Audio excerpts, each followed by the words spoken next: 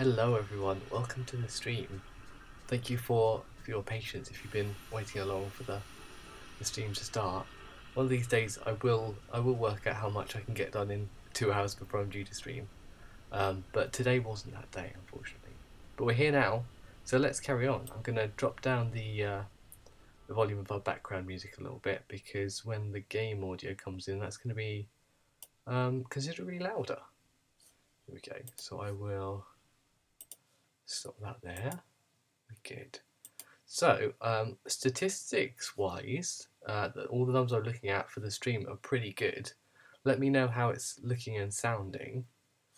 I would love to hear. This is my first time streaming with a new internet connection, and I've been fairly conservative in how I've set the stream up as to how much data it's going to be transferring back and forth, and it seems to be doing very well at that. So well, I mean, at the moment it's just a loading screen, isn't it? When we see the game, let me know how it's looking and sounding, because that'd be useful information. Thank you. I'll say hello to whoever's in chat. Everybody is welcome, humans and bots alike. If you're watching along, then please feel free to say hello. So we've got Adept W and Audicia. I hope I pronounced those correctly in chat. Lovely to see you. I hope you're well. Okay, let's get this show on the road. So we're playing Portal, not Valve's Portal. Clearly, why would I play that? Although, I might even be able to stream it now. You never know. Now I have the necessary bandwidth. But we're not. We're playing a 1986 game called Portal. We're playing the version that was originally developed for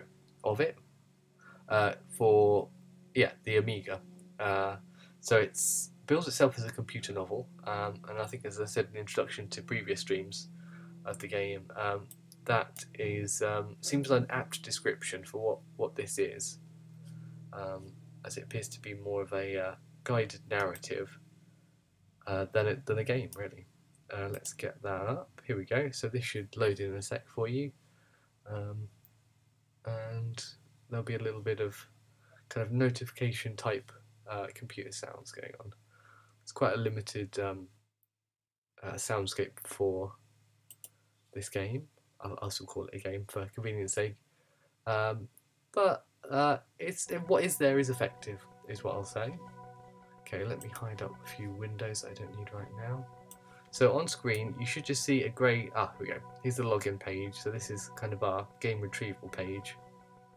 So you should be able to see the main game window, a window for the chat, and also the notebook. I wasn't quite sure how much of a detective game this would prove to be when we first started, so I began taking notes. But it's quite a linear experience.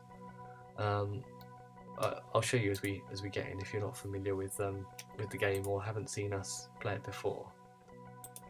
So we need to when we first started playing, we had to put in a username to this faux interface that we're using. So the conceit of the story is that we're interacting with a future computer system. We're an astronaut who's returned to Earth after a period of about 100 years, I believe, and humankind seems to have disappeared. So we're trying to work out what's going on there. And at the moment, the only force that's really helping us is a storytelling AI called Homer that we found through this one active computer terminal inside the dome of Chicago. So that's where we are and what's going on. This usually takes a minute to load up. Just getting all our flags or whatever that we've set. So you'll see in a minute when it loads up that we have a menu of different categories. Essentially, each one is a database, and we can work through them and see if there are any new entries that we haven't read. Once we've opened an entry, that might trigger a flag for another entry to open up, and we're kind of progressing through the story that way. I do read everything out, and I might miss out some of the technical jargon from time to time. but it is quite a lot of reading and quite a burden on the voice, so I might stop for a drink every now and again. But let's see. So where were we? So we have been following the story mostly of Peter DeVore. He's kind of the central character in this. Someone who discovered the portal and triggered the migration, which seems to, from the most recent indications in the story, seems to be a way to migrate the human species from its bodies into somewhere else, possibly cyberspace.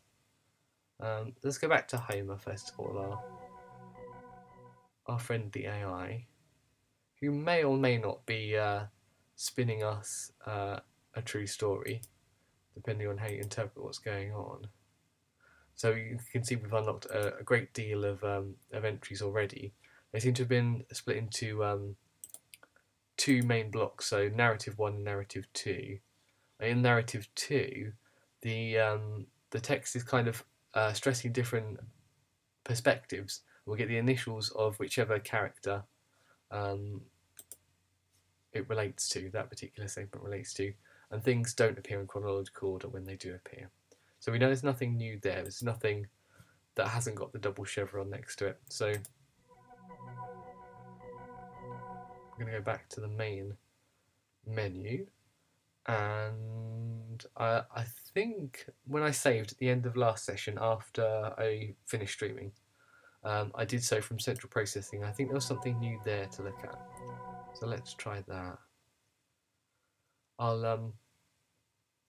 won't try and go through everything that we found out so far because the story's heating up at the moment, but I'll try and drop in a few little backstory notes to anybody who's interested as we go along to try and contextualise what we're reading now.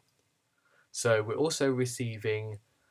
This isn't actually one of the more interesting things about this conceit is that we're supposed to be receiving reports in real time about things that are happening right now, whereas most of the information we're finding out are things that happened decades or centuries ago. But this life support via central processing 6 could be something that's going on right now. Let's see what it is.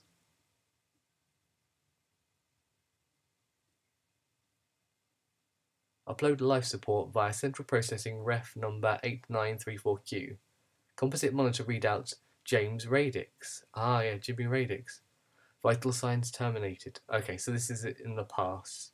So Jimmy Radix was a friend of Peter's, who Peter tried to help, but who was captured by all means, a very draconian branch of governance and the private military company that works for them, and was essentially tortured to death. So I guess at this point, probably a little bit before this point, I should have dropped a content warning. So the story does go in all sorts of different directions. So we've it's sort of expounded its kind of own interpretation of transgender, which is an interesting thing. But so we've had that. There have been it has related events of war. It has talked about neurological disease. It has mentioned suicide as well. So any of those things might come up. So just to let people know from this point on, anyway, that it could cover some sensitive subjects. Okay, so this is Jimmy Radix. So vital signs terminated. Subject has suffered brain death due to the anaphylactic shock under mind link interrogation. All signs return to steady state. Elite neutralization core authorization coded on date of death. This data comes from local storage matrix and not from personal monitor readouts. This situation is unusual. Interesting. Central processing at Geneva. Noted. End upload. So I suppose that points to these things, which I'll just show you briefly. So for most of the characters, most of the categories are general and cover a broad range of information. Life support, Wasatch, psychology, and EdMod relate only to characters, to to individuals who have been flagged up by Homer. So these are sort of the cast of characters, and their information is presented in a quantitative fashion. So, for example, you get to see Jimi Hendrix's blood pressure. But so this central system, so this information might be from Jimi Hendrix's final seconds, or it might not if the information wasn't provided through this service, through a direct personal monitor. Interesting. So what I usually do in this situation is work my way from top left to bottom right through the categories and sweep up any entries that we haven't read thus far. And that seems to be a pretty productive way of getting to any new information. It does, unfortunately, just a few rounds in, get to be a rather tiring habit. If there's a more organic way of coming across all the various information, I think it would flow a bit better as an experience.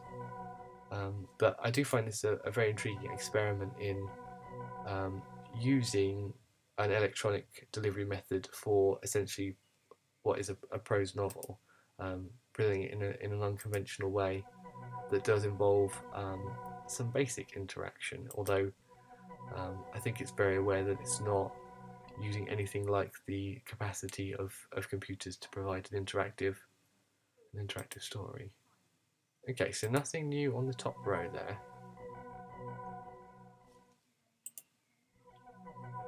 If you want to go back and see any of the previous things we've read, I believe the stream from last week will still be up for another week or so, or here on Twitch. And episodes before that have been uploaded as VODs to my YouTube channel, so you can check out what we've been reading there.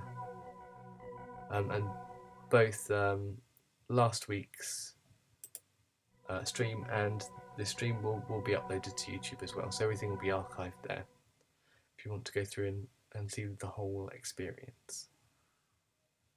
Okay, so nothing interesting. So if I've just done geography, then there is nothing new. Let's go back to Homer. It's there definitely there's definitely a rhythm to. Yeah, so we just had to read that one entry in central processing before we can unlock this. That was all there was. It's worth going back and checking, especially in Homer, for previous entries, because things slot in a chronological order, but we don't discover them in a chronological order. If that makes sense. So let's read this little nugget of narrative.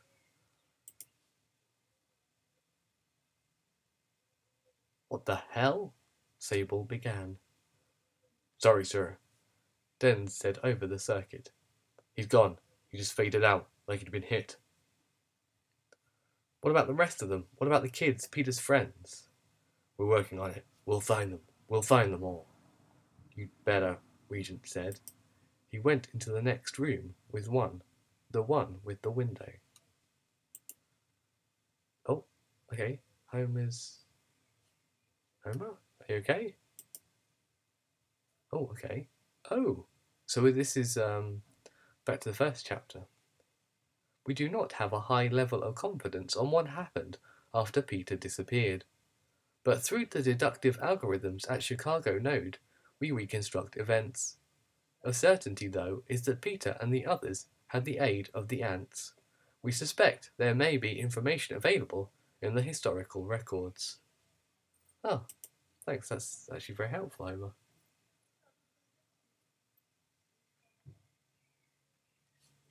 Yeah, so that illustrates kind of that things that don't open up in a linear fashion, but also there are points where Homer will keep throwing paragraph after paragraph at us that unfolds the story and advances the plot in quite a fast rate. But there are also periods where you just get one little tidbit and then you have to hunt through the other sections for for more things to try and piece it all together. Okay, here we go. So the ants referenced previously, I've sort of worked out from context clues, are the residents of Antarctica. So in this reality, Antarctica seems to have been settled, widely settled by humans, at quite an early date, like before the 21st century, I think. And then that becomes an independent nation fairly quickly, actually. Let's read more about it. I think that's what this is going to be. Historical Cultural Data Link Entry. Antarctica Independence. Read Devore Peter via Edmod. Stroke Ref 436745 at 2. Antarctica lived and was able to enforce independence from Intercorp. Satellite coverage over the pole was weak, and the great continent generally underpopulated. Geneva had never really felt that it was worth forcing the fiercely individualistic peoples of the south to conform to Intercorp rules, not after the Vostok massacre, at any rate. The rest of the world was under more or less reliable control of the Intercorp Council, but until after Peter got there, they left Antarctica alone. Well, that was an awkwardly worded sentence, wasn't it? But until after Peter got there. Okay. I think I would have said, but until Peter's arrival, they left Antarctica alone. I think that would make a bit more sense, wouldn't it?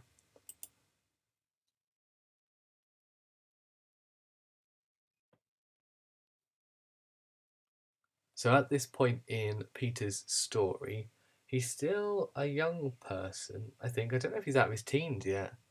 And he's planning to migrate everybody's minds. So he's on the run from the international corporation that seems to run most of the world. So this is Antarctica Vostok event. Read Devore Peter via Edmod. Ref 436745 at 2. By the late 2030s, the Intercorp Council grew increasingly dissatisfied with the relative independence of Antarctica from Intercorp influence. With the help of central processing AI projections, planned the ill-fated Vostok invasion of February 14, 2039. Central processing has admitted that the invasion failed, despite the loss of life at Vostok, because of inadequate data from intelligence sources, and technology and the construction of their warrens was inadequately researched. The invasion force managed to inflict heavy casualties in Vostok, but were ultimately trapped inside the warrens by ant forces from outside. Although something was learned of the complex network of melt tunnels in the ice cap, even this intelligence was soon outdated due to ice flow. No members of the invasion force returned to Intercorp sphere, and it was presumed that all were dead. Okay. So, I mean, positive that they still have a significant amount of ice there, I suppose. Martial arts. Okay, this is a random selection of stuff, isn't it? So let's read about martial arts too. Lifestyle martial arts. Read Devore Peter via Edmod. Ref 436745 at 2. Underground life imposed certain psychological pressures on the inhabitants, despite the increased health of the ecosphere topside. The Intercorp Council, via central processing, instituted a series of modifications to the social experiment, including the installation of commons for recreation, sport, and universal martial arts training. The commons were large, centrally located chambers providing playing surfaces for a number of games, from ancient football and baseball to sphere play and drogues. I think we've read about sphere play, I don't know about drogues. Areas were set aside for martial arts, which included hand-to-hand combat training, neurophage weapon growth and use, Tai Chi, Aikido, Karate, Kali, Kung Fu, and various adaptations, blends, and developments. Glimpses of ant martial art techniques surfaced from time to time and were incorporated into the training, some form of which was compulsory for everyone until the age of 18. Individual aggression continues to be a problem, but such training and the introduction of vendetta and dueling with NP weapons provided adequate outlets. See geography for appropriate schematics. I wonder what an appropriate schematic will be in this context. Okay, so we will remember. If I forget, then please remind me, viewers. We need to look at geography too. So we have also been unlocking decade by decade the history of the world since 1990, which has been Interesting, sometimes amusing, and increasingly frightening. So I'll warn you, there are probably going to be some dire things happening between 2060 and 2069. Although it does end in a very nice year.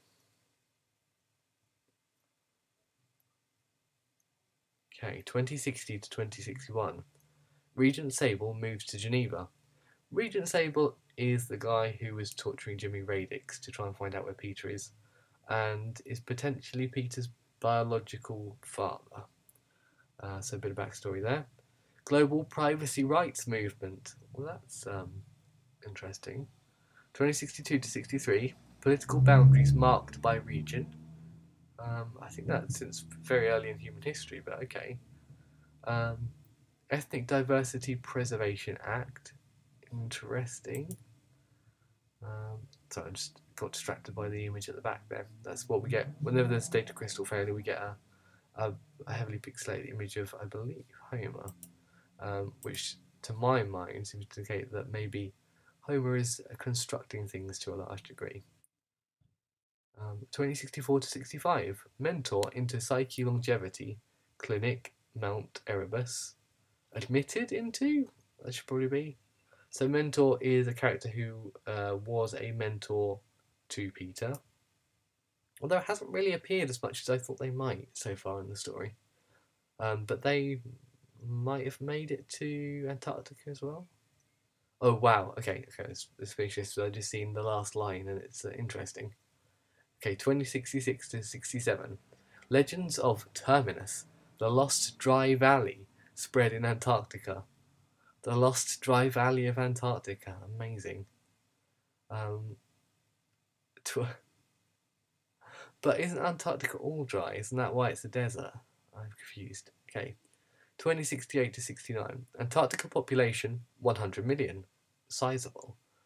Antarctica research exports pass imports. Oh, I see. It's exporting more than it imports. Well, that seems healthy. World fear of Antarctica spreads. I mean, that's not something you put in a in an objective encyclopedia entry, is it? That's a very odd thing to put there.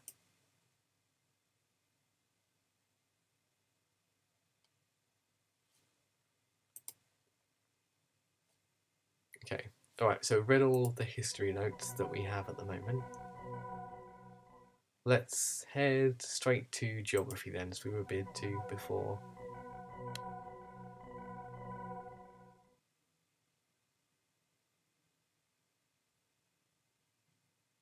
Okay, so Springfield recreation areas. That is what they were talking about in the martial arts entry. So let's have a look at this adequate schematic. So this is the adequate schematic, I think. Data crystal failure, and this is the text description. Recreation areas: Springfield and Springfield West. Schedule 9, stroke date dependent. Springfield West contains two major recreation commons measuring 200 metres by 400 metres minimum. You know it's the future because an American is writing in metres. Commons were easily divided with hollow projection barriers for privacy or simple movable screens when necessary.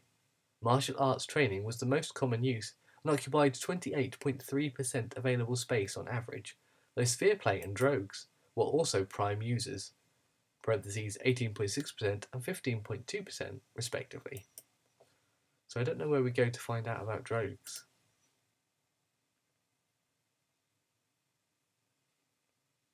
So that's all of that. What would sports come under? Could be in SciTech? Let's have a look.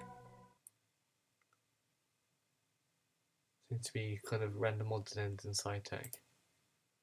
No drogues there. Scilink? I don't think Scilink's very interested in sports. It's more confidential ESP related things.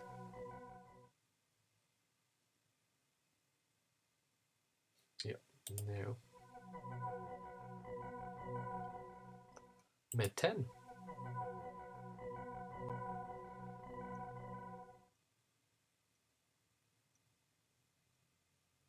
Nothing.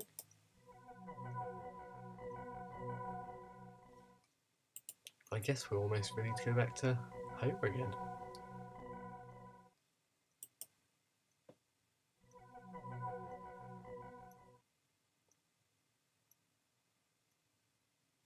Okay, yeah, nothing new there.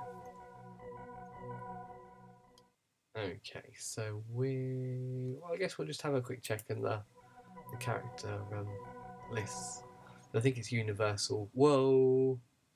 Okay, we've got new characters. One called Thatcher, unfortunately. Laird and Typhus. And I guess those are code names, as they just seem to be mononyms. So let's have a look at Thatcher, shall we? Male. Born 12th of February 2027, maybe Erebus. So what's a Thatcher? Well, I know what a Thatcher is, but who's a Thatcher?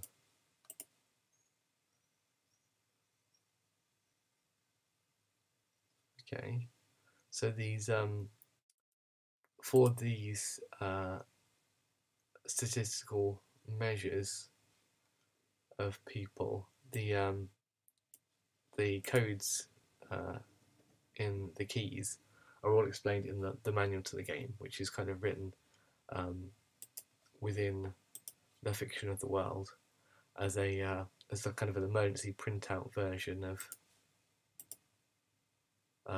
the operating instructions for the computer terminal should your direct mind link have failed. So that's why we're forced to use a rudimentary and ancient keyboard and mouse to interact with this thing. So I don't have context for who Thatcher is, and these individual numbers don't really tell me much of anything. So let's see about Laird. Okay, so Laird was born 2031 and died 2083, apparently. Okay,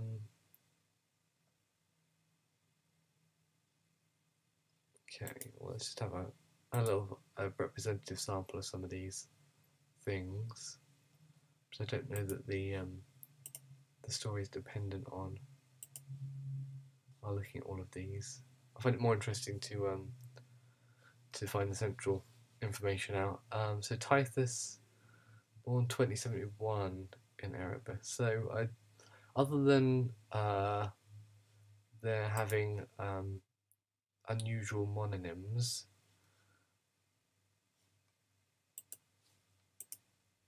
I don't know what else ties these people together.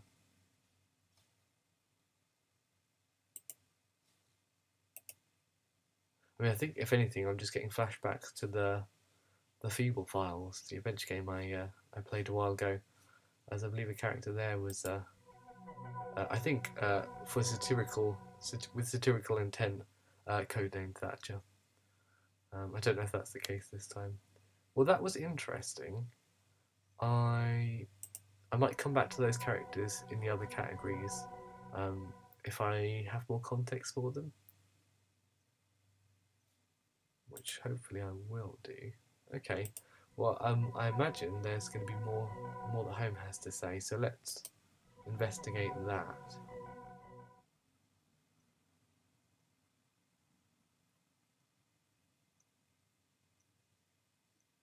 Okay, yeah, we've got a new chunk in the first chapter.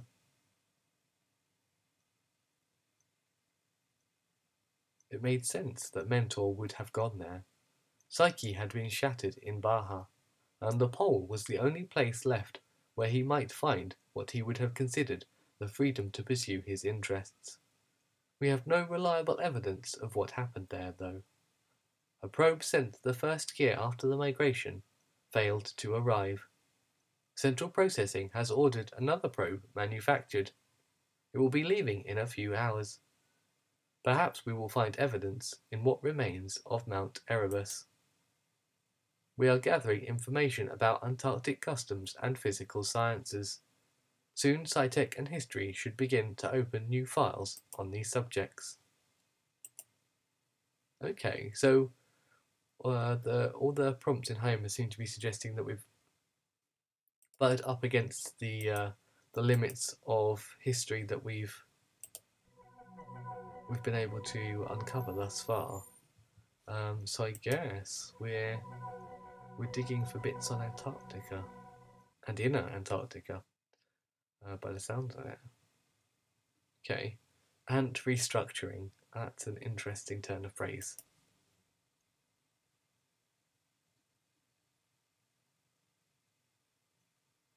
General science and technology information, current entry, and restructuring. Ants have bioengineered a dense adipose layer into their bodies to help them withstand the polar cold, which is intensified by the 300 km/h winds that blow down from the central plateau. It is understood that the process of inducing this layer, called restructuring, is painful, involving complex induction techniques and DNA manipulation. But as with much ant technology, little is known. Wow, so they're doing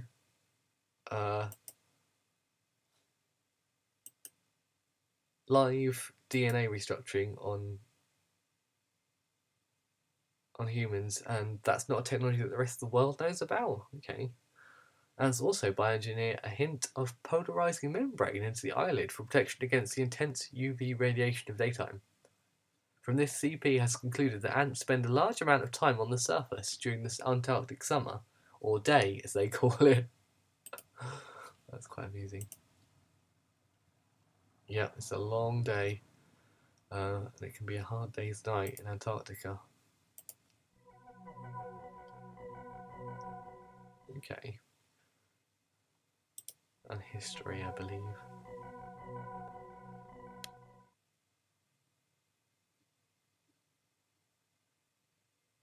Okay, names individual. Okay.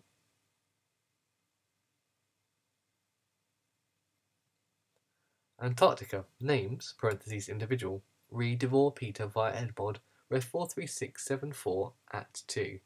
Oh, you can see Homer's flashing there, so we've triggered some kind of entry in Homer there. Ants only carried one name. Family designation. Oh! Okay, so the mononyms were Antarcticans. Family designations were coded and considered private, and mostly irrelevant for ordinary discourse. Only intimates would be interested in matters of blood relationships. It was impolite to ask. Such information would be volunteered. This explains why we know so little about Thatcher. It may also explain why the ants chose to have such an abrupt system of naming one another. Reports clearly show that their culture is resistant to the kind of monitoring and evaluation technology common in the intercorp domain. Well, that's interesting, because then this idea of kind of information privacy and information surveillance and mononyms, that is kind of redolent of the early internet and the internet as we face it now. Those two things in collision. So maybe there was a little bit of a prescience here in Portal. Okay, Homer, what do you have to say? You have a file ready for us. Okay. I guess that's where we'll go, as you're flashing so happily.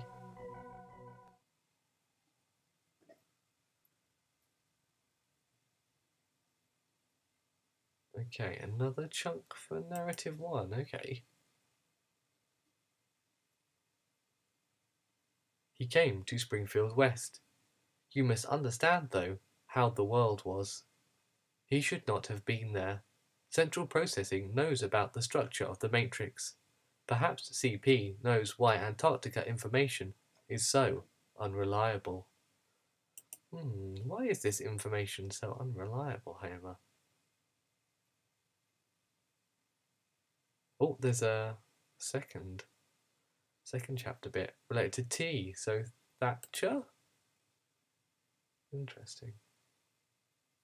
Thatcher appeared at the recreation complex one afternoon wearing his own light training outfit, the traditional white gi and belt of Eastern martial arts. He said nothing, but began slowly doing a series of unfamiliar kata, formal movements, very flowing and undulating. Peter was training lightly with Rover, simple freestyle attacks and neutralizations. From time to time, he glanced over at Thatcher. Finally, he paused and said, "Know who that is?" Rover looked around. "Nope, don't know what this is he's doing either." "Shall we ask?" "No, I guess not." Their instructor had arrived. They hurried to line up. The room was large and divided subtly into areas. Their corner, arranged for the class, did not allow a view of what Thatcher was doing, and when the class was over, he was no longer there. Okay, interesting. Again, oh, okay, we got the information chain going. Interesting that while Homer's been saying it's been so very hard to get reliable information from Antarctica, somehow he knows the details of what we assume was a private interaction during a martial arts training session.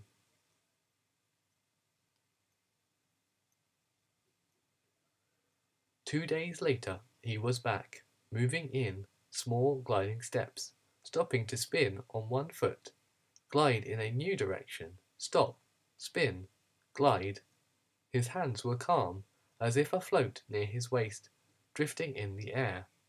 Again the class interrupted their observation. Peter was good at his art. He was smooth and fast, his timing grew ever better. He had a good base in the centre of gravity which gave him stability. He had flexibility and skill. He trained, as people had for hundreds of years, with staff and wooden sword, with hand and foot and eye. The staff showed him the movement of energy and inertia, the flow and curve of power. The sword showed him precision and the strength in relaxation. He no longer forced the sword to fall, but allowed it to move under his guidance. The room boomed and echoed with the other recreational activities, but the martial arts classes were the largest. These were dangerous times for many, especially now with the mind wars raging. Avoiding or disarming an enemy might mean the difference between a purposeful life and irreversible loss of will. Yet Peter would pause from time to time to watch out of the corner of his eye as the stranger moved through strange gestures and motions. Finally he shook his head and smiled, dismissing it. So that's kind of the same scene from Peter's perspective. That's what I took it to be anyway. Okay, we're back to chapter 2. Peter sat next to him. "My name's Peter," he said, putting out his hand. The stranger looked at his hand for a moment as if puzzled, then smiled and shook it. "Thatcher," he responded. "This looked interesting. I thought I'd try it." "You do something already," Peter probed. "I didn't recognize it." "Oh," the man laughed softly. "It doesn't have a name. I make it up." "You make it up? Isn't that right?" He frowned as if puzzled again. "Make it up? I think about movements that I make, or that other things make in the world. No, I don't think about them. I see them. Yes, see them, and then seeing, I do. Isn't that make up?" "Yes," Peter said. "That's right." If he knew this man was an ant, he said nothing. Still, the broad face, seemingly so soft, should have been a clue. "Okay. What things do you see?" Again the man smiled, showing even teeth. "I see water mostly. How it moves, sometimes air. Water and air." Peter said the words almost to himself, as if they were significant. "The same thing, really," the man said, and the conversation stopped as class began. So that could be an interaction before Peter goes to Antarctica, right? Thatcher could have been out in the rest of the world at that point. Okay, so I think we're to go to central processing. Am I remembering correctly?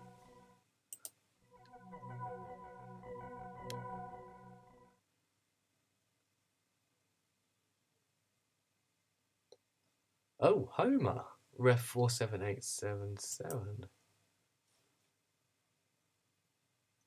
wonder what the image will be for this. Classified, interesting.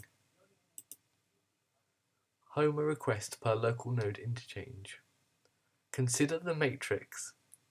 Barring Antarctica, WorldNet covers nearly every square centimetre of the Earth's surface. My traffic monitors can pinpoint any person or vehicle on the surface or in the atmosphere to within 2 metres. Further, I can extrapolate future action and from course direction, speed, previous behaviour and known intentions with a strong degree of confidence, which falls off over time, of course. In other words, I can know where someone is going and when they will arrive by periodic sampling of satellite data. Okay, interesting.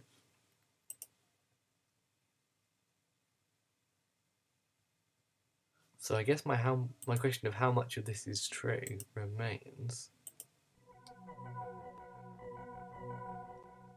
I guess we should check through the categories again for anything new.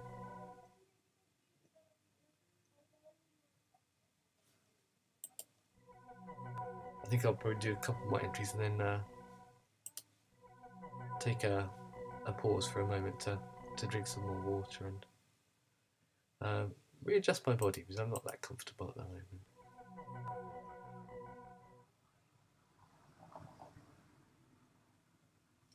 Okay, nothing there.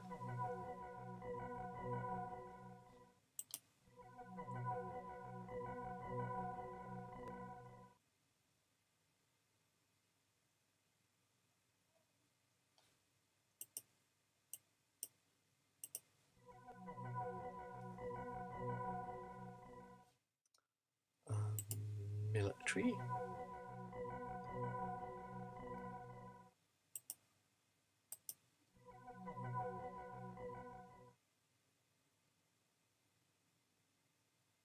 Nope.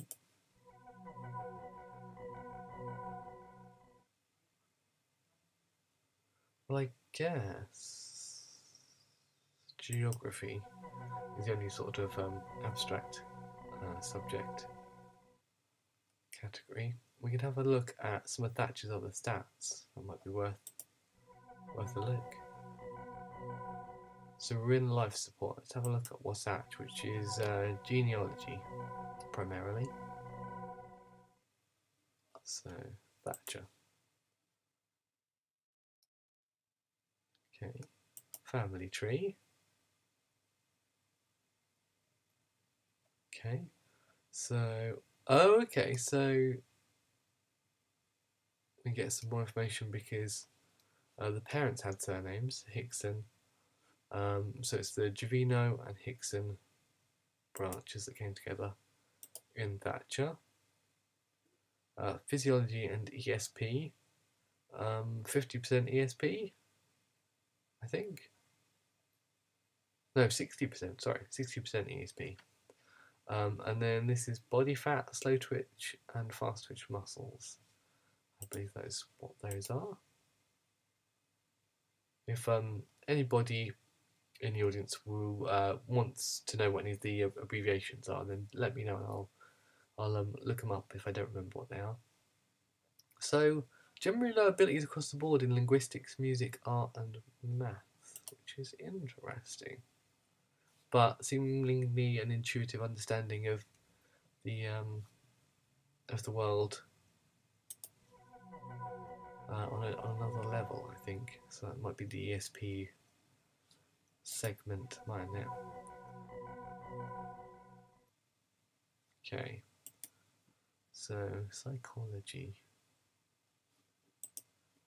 emotional life, middling maturity and hostility, low self-esteem. I feel a bit sad when somebody's given a low quantity of self-esteem on one of these charts. I'm never sure about these ones, so that's personal growth, but seemingly related to school-age children, so I'm not sure what that's all about. Introspection and communication, I think, are the other two. Basic core IQ here, I think, has slightly different categories than in other places. Yeah, I think it adds in science, which is low in Thatcher's case here. So Edmond will go to last of all, and then we'll check in with Homer. So let's start off with logic.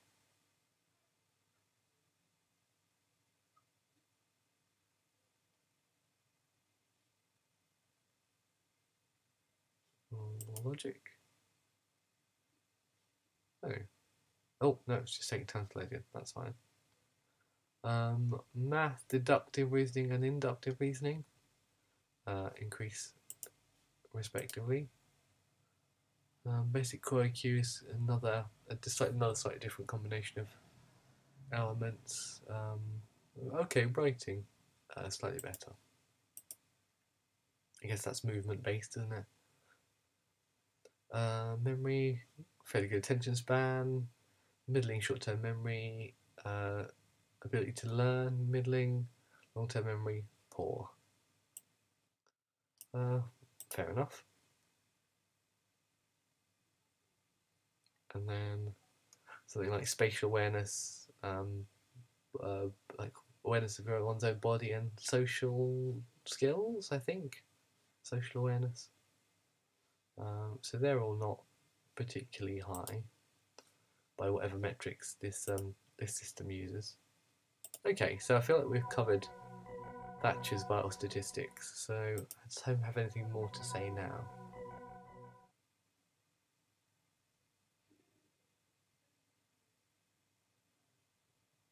Yeah, that one. Okay, I'll leave you on tenterhooks for a moment while I have a sip of water and just move around a little bit, and I'll be right back.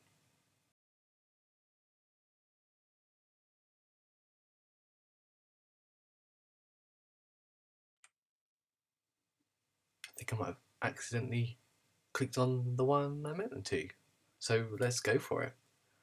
Thatcher was tall for an ant. Thatcher was tall for an ant, and not yet completely restructured, which explained why he was able to slip so easily into the Northwest Alliance.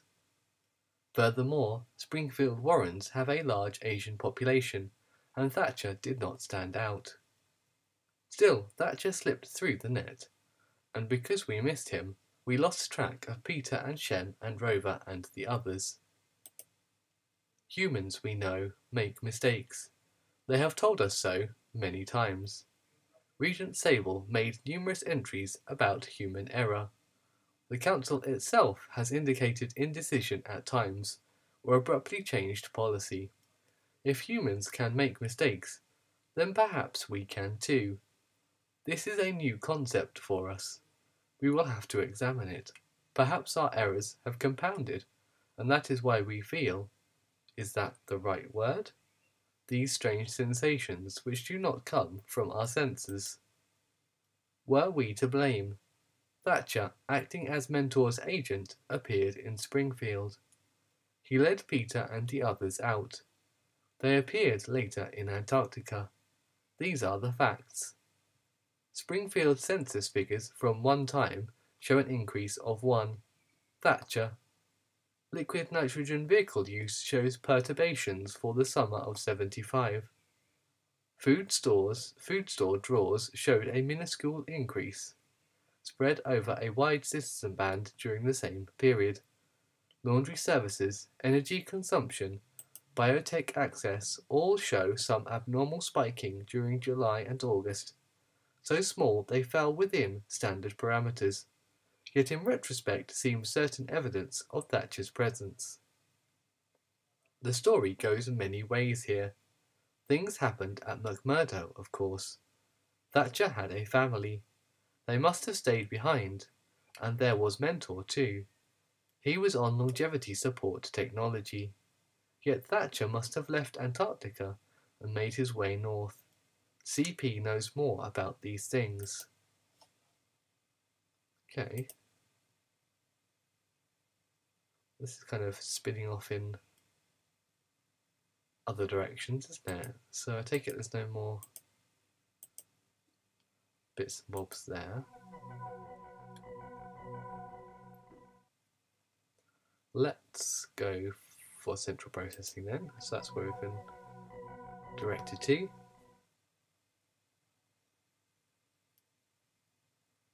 Okay, central processing report.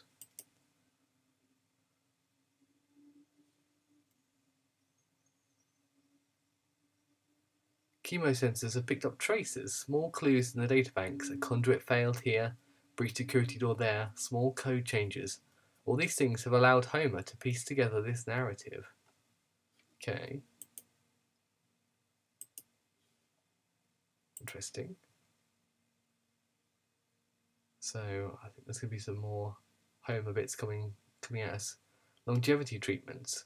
Ref 1864523.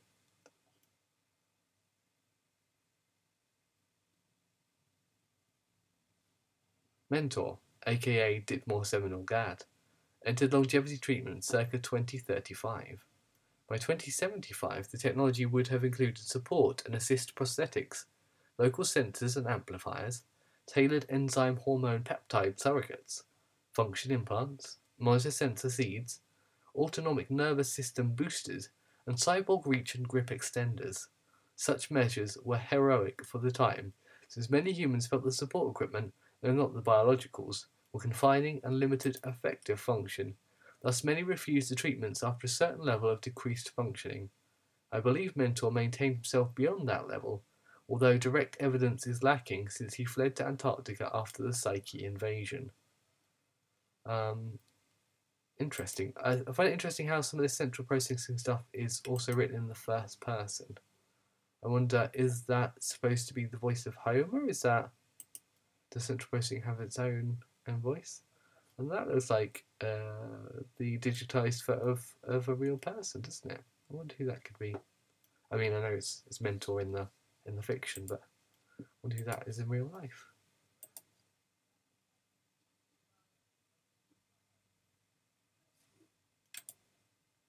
Okay, nothing else there, but Homer's flashing away, so let's see what Homer has to say. We need to go to Homer, okay. Let's go there. So what have you reconstructed, Homer?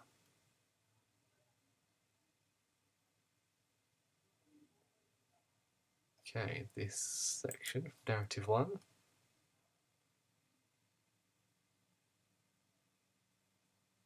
Why do I tell you all this?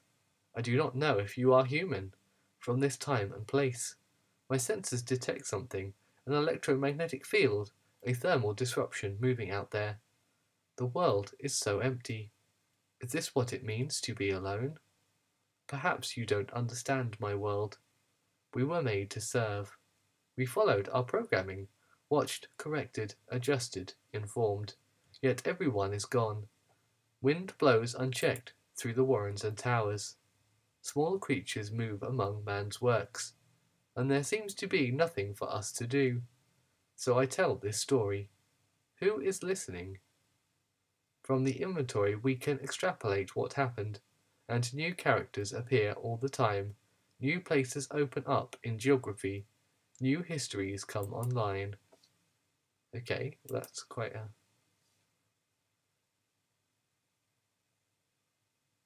direct thing.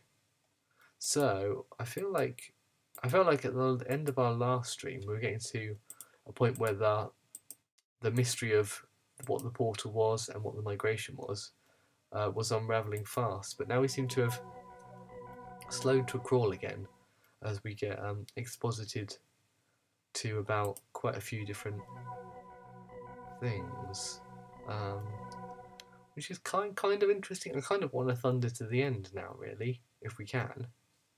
I feel like I'm ready. Okay, Antarctica weather.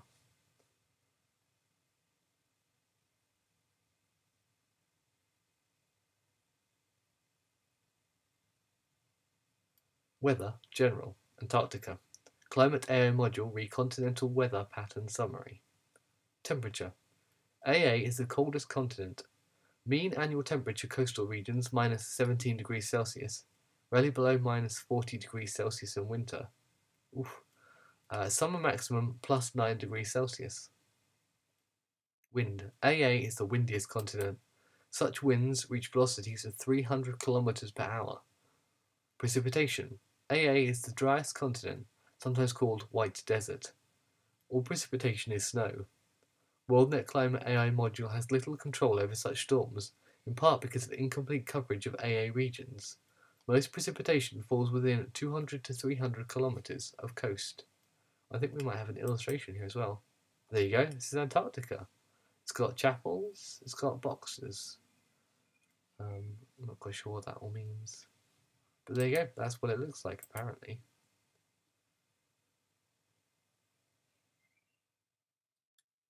Antarctica general morphology. Human morphology? Yes, they seem to be adapting themselves, do we think? General morphology. A continent area. 12 million square kilometres from South Pole to latitude 70 degrees south, around half its perimeter. More than 1/3 of coastline is fringed by ice shelves or floating ice sheets which cover another 1.4 million square kilometres, not including winter pack ice. A continent diameter 4,500 kilometres. Roughly circular shape broken by Ross and Weddell Seas, an Antarctic peninsula. Divided by transantarctic mountains, a fault block system extending more than 3,000 kilometres from W. Ross Ice Shelf to Filchner Ice Shelf. A continent divisions, east or Greater Antarctica, east of transantarctic mountains, 0 degrees to 180 degrees Greenwich meridian, covered by ice dome, centre slightly east of pole of relative inaccessibility, point most distance from sea in all directions. Elevation 4,200 metres. A continent divisions, west or Lesser Antarctica, is lower and contains half the area of Greater Antarctica. It contains the Antarctic Peninsula.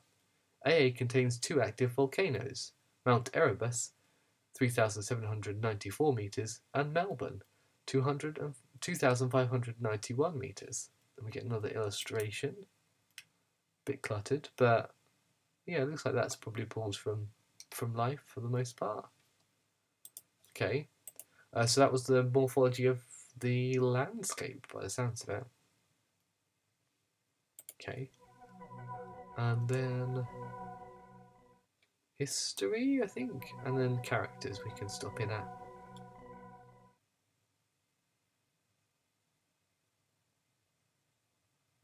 Sign language, interesting. I kind of enjoy it when the game kind of throws a curveball at us as a prefiguration of something to come. So sign language.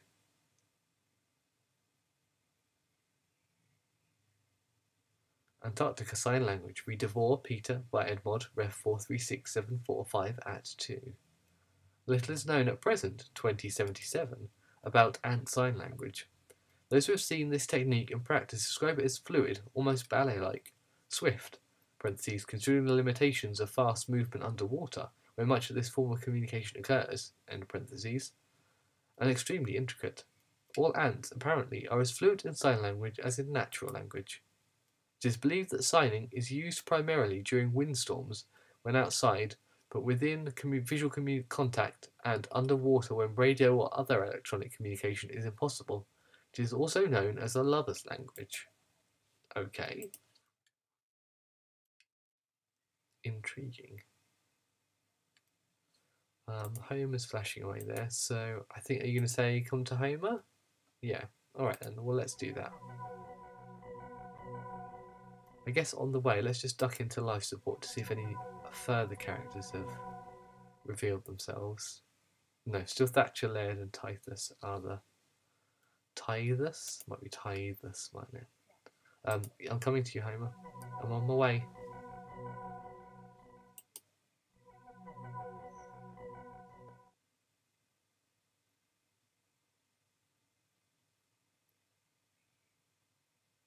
Okay, back in narrative section 1.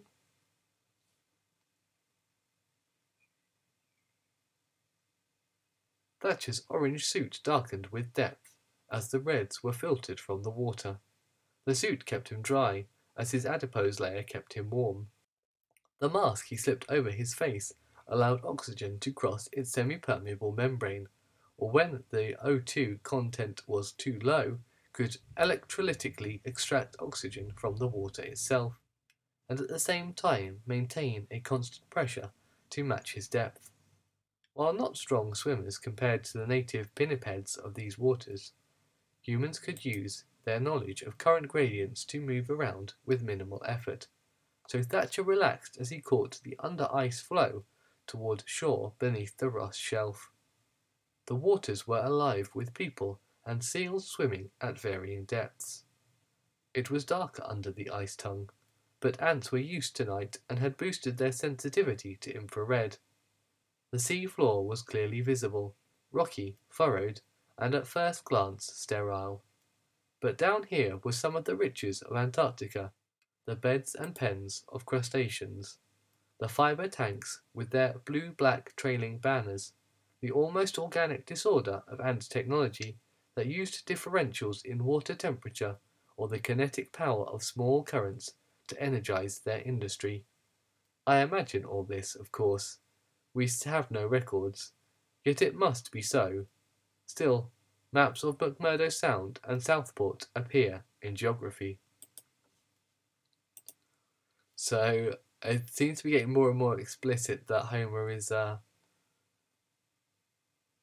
spinning us full cloth here. Interesting. Okay. We're being battered backwards and forth between a few categories, so let's have a look at geography.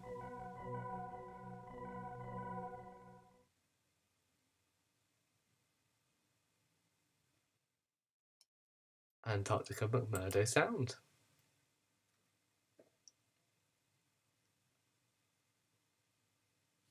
Have a look at this illustration. Ooh, that's very cluttered. Okay. Antarctica McMurdo Sound. McMurdo Sound, under the shadow of Mount Erebus on Ross Island, is the site of the ant city known as Southport. Southport itself is built into the rock shelf near what was once known as Granite Harbour. The Ross Ice Shelf covers the surface of the ocean. Southport lets directly into the water beneath the shelf.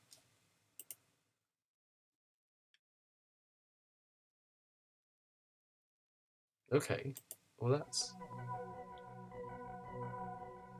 all of that.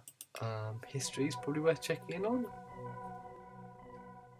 Was SciTech mentioned at some point? I feel like we might have missed going to SciTech, so we can have a look there as well.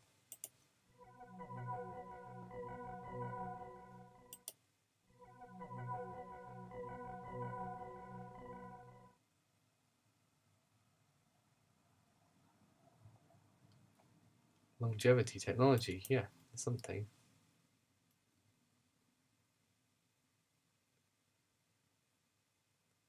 General Science and Technology Information.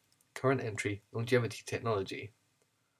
Longevity treatments emerged out of the ancient organ transplant and molecular biology sciences of the late 20th century. Initially, longevity treatment was a diverse collection of techniques, including implants, transplants, gene manipulation, electrolyte readjustment, nerve regeneration techniques, hormone and enzyme replacement, and molecular manipulation. Later, these technologies were amalgamated into a coherent program, which included regular treatments and, ultimately, a specialized set of life support technologies.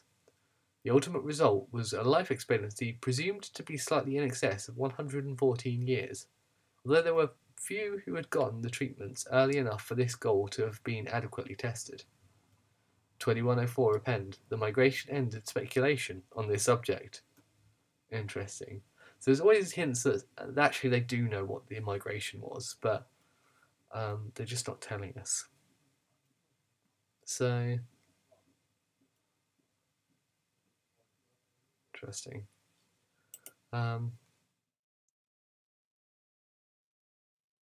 Okay, so where do we go from here? Shall I work back through the categories again? That might be worth doing, mightn't it? I'll just do the top row from right to left, and then we'll proceed down the database.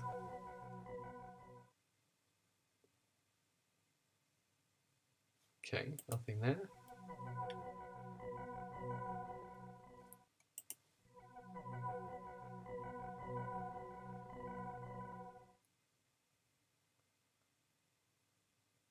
Nothing there. Military.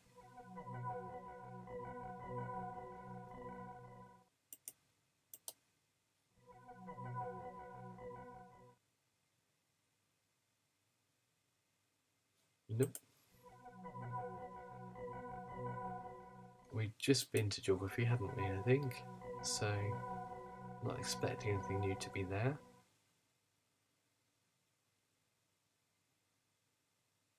No. Central processing?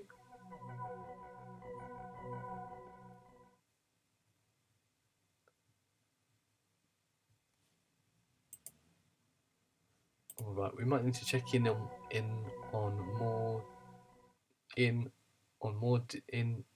detail. I think that's what I'm trying to say. We might need to check in more detail as to the statistics of the other characters that are here. So let's have a little peruse on Laird, who doesn't seem to have appeared in the story at all. From Whitney and Abram branches of family.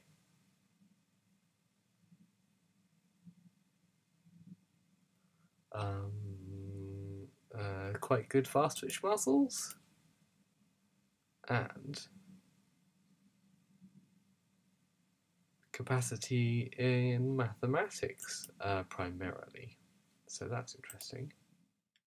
And then Tithus. Family tree. Oh.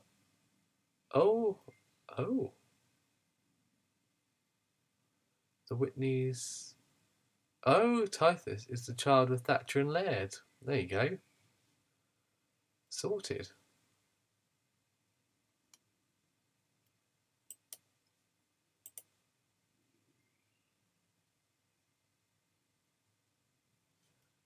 With quite a high potential for ESP.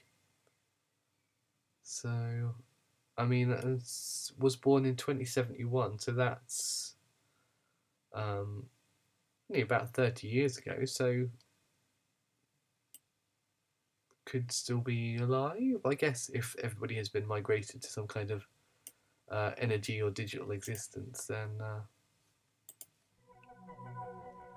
nobody would be around to communicate with, but, you know, in normal circumstances, could well be expected to be alive right now.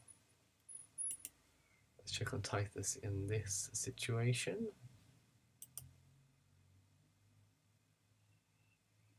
Emotional life, fairly median maturity, hostility, and self-esteem. So the culture, the overriding culture that we're looking at and we're viewing this world through, is very concerned with personal hostility, which is interesting. Interesting thing to fixate upon. Quite good capacity for art too. Let's just check on Laird.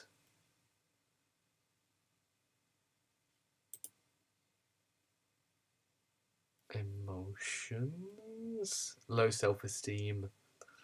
Dear. Reasonably mature, reasonably hostile. So what a combination, eh? And then personal growth low, introspection middling, higher communication skills, and basic core IQ. High abilities in maths and science. Fantastic.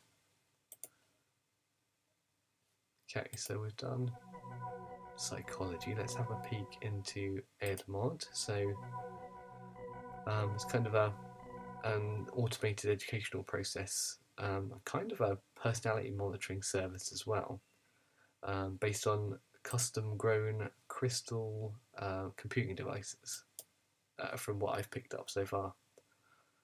So, okay. Good maths, good deductive reasoning, lower inductive reasoning. Sure.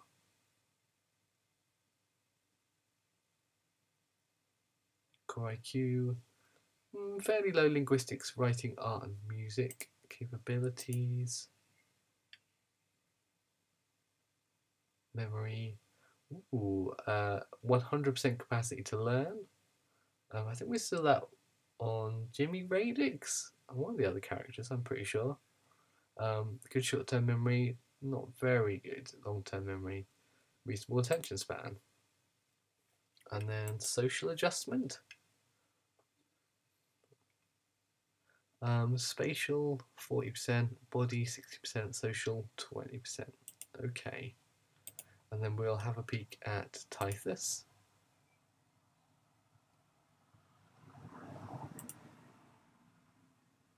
And hopefully we'll have unlocked something somewhere. Increasing ability in mathematics, deductive reasoning, and inductive reasoning. Okay.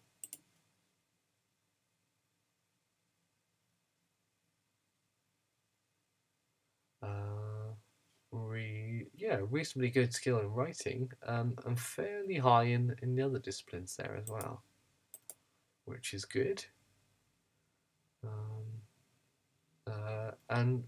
Just sort of a reasonable medium attention span, short-term memory, long-term memory, and learning capability, social adjustment. Fairly middling across the board. That seems like a balanced kind of person to me. If these statistics are anything to go by. So let's go back to Homer at this point. Let's see if there's anything there. Because I don't think we've really missed anything. Oh, okay. And we've unlocked at least 2 entries at the end of the list there. Okay. So I think one is L, so for Laird.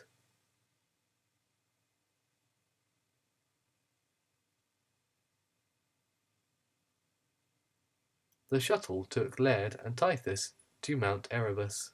A few minutes later, they were at the longevity clinic built into the rock halfway up its flanks. Only the narrow windows set under the heavy rock overhang betrayed the presence of man.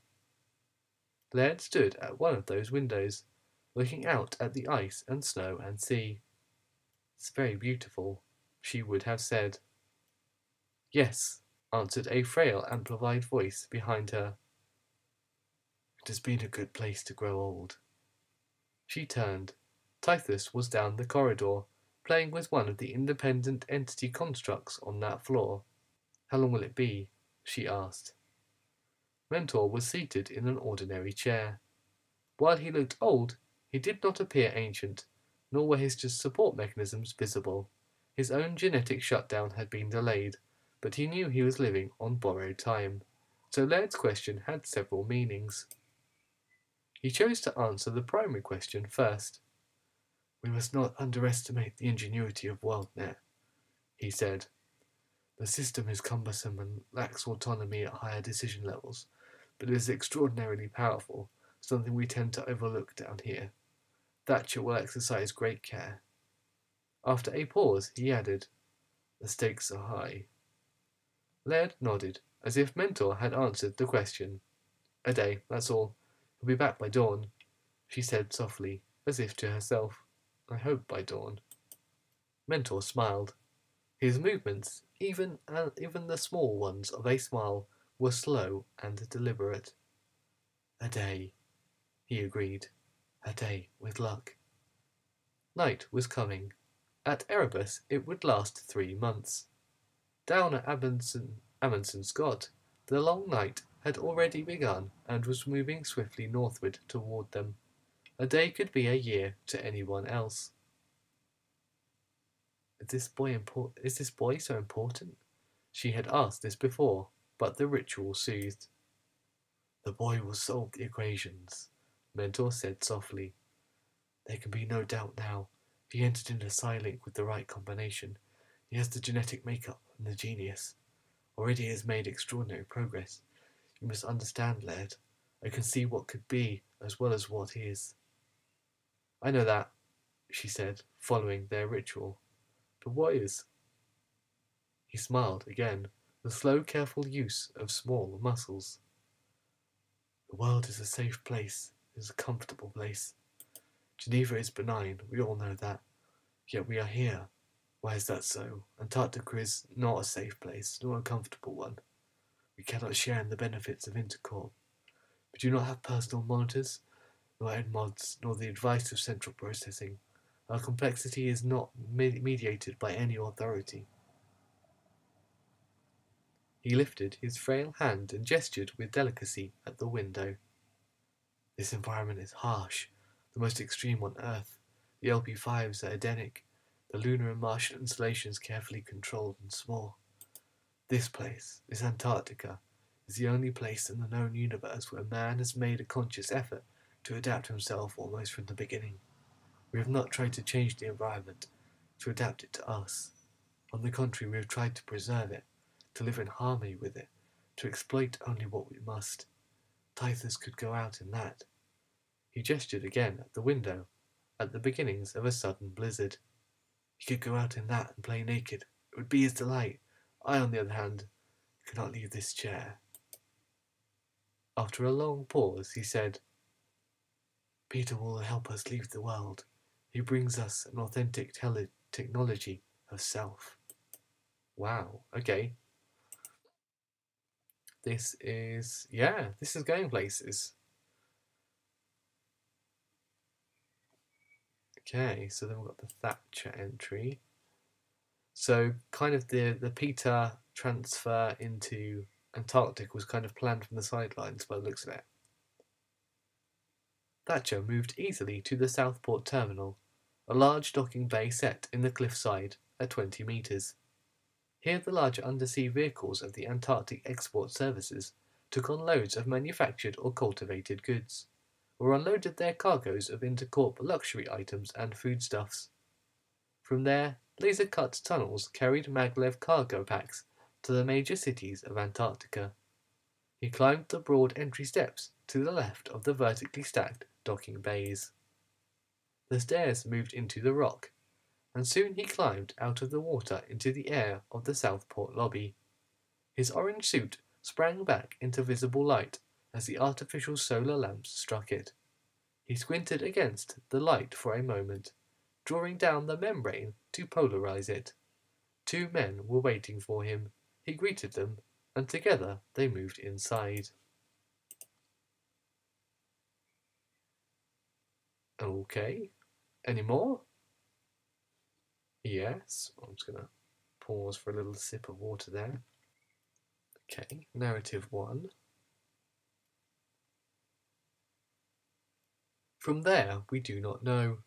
Surely he took some form of submarine transport, perhaps as cargo among the polyfiber clothing, the raw material tanks, the krill pack, or picoelectronics, or special genes the ants were so good at designing and making. All we can say now is that he arrived in Springfield West in early June. Okay, so it's still recounting the secret mission of super spy Thatcher heading to North America. Northwest Alliance, I believe it's called, in this world. Peter and Thatcher saw one another casually over the following weeks, but there are no records of more intimate involvement. Oh. Thatcher must have been attending their meetings down in the old library, though. He has left a message for us. Some of the information we need will be in SciTech, and this message is associated with a place. Okay. I find it interesting that the game is being more explicit about where to look, and kind of leaving breadcrumbs, but kind of it feels like it's also stalling for time, which it might be. He did not find the library, but he didn't feel he needed to. All he had to do, he thought, was wait. Peter DeVore would return home into his waiting arms. He would take Peter and the others to Geneva. Eventually he would find out the extent of Peter's research, but his net caught only Jimmy Radix, no victory at all, and that was when Regent Sable felt the beginnings of panic. For Peter DeVore had vanished with 17 other people, including the stranger named Thatcher. Did they slip out through the Underground Railroad? the laser mined corridors. Okay. Okay, so we kind of retconned Thatcher into the story, which is interesting.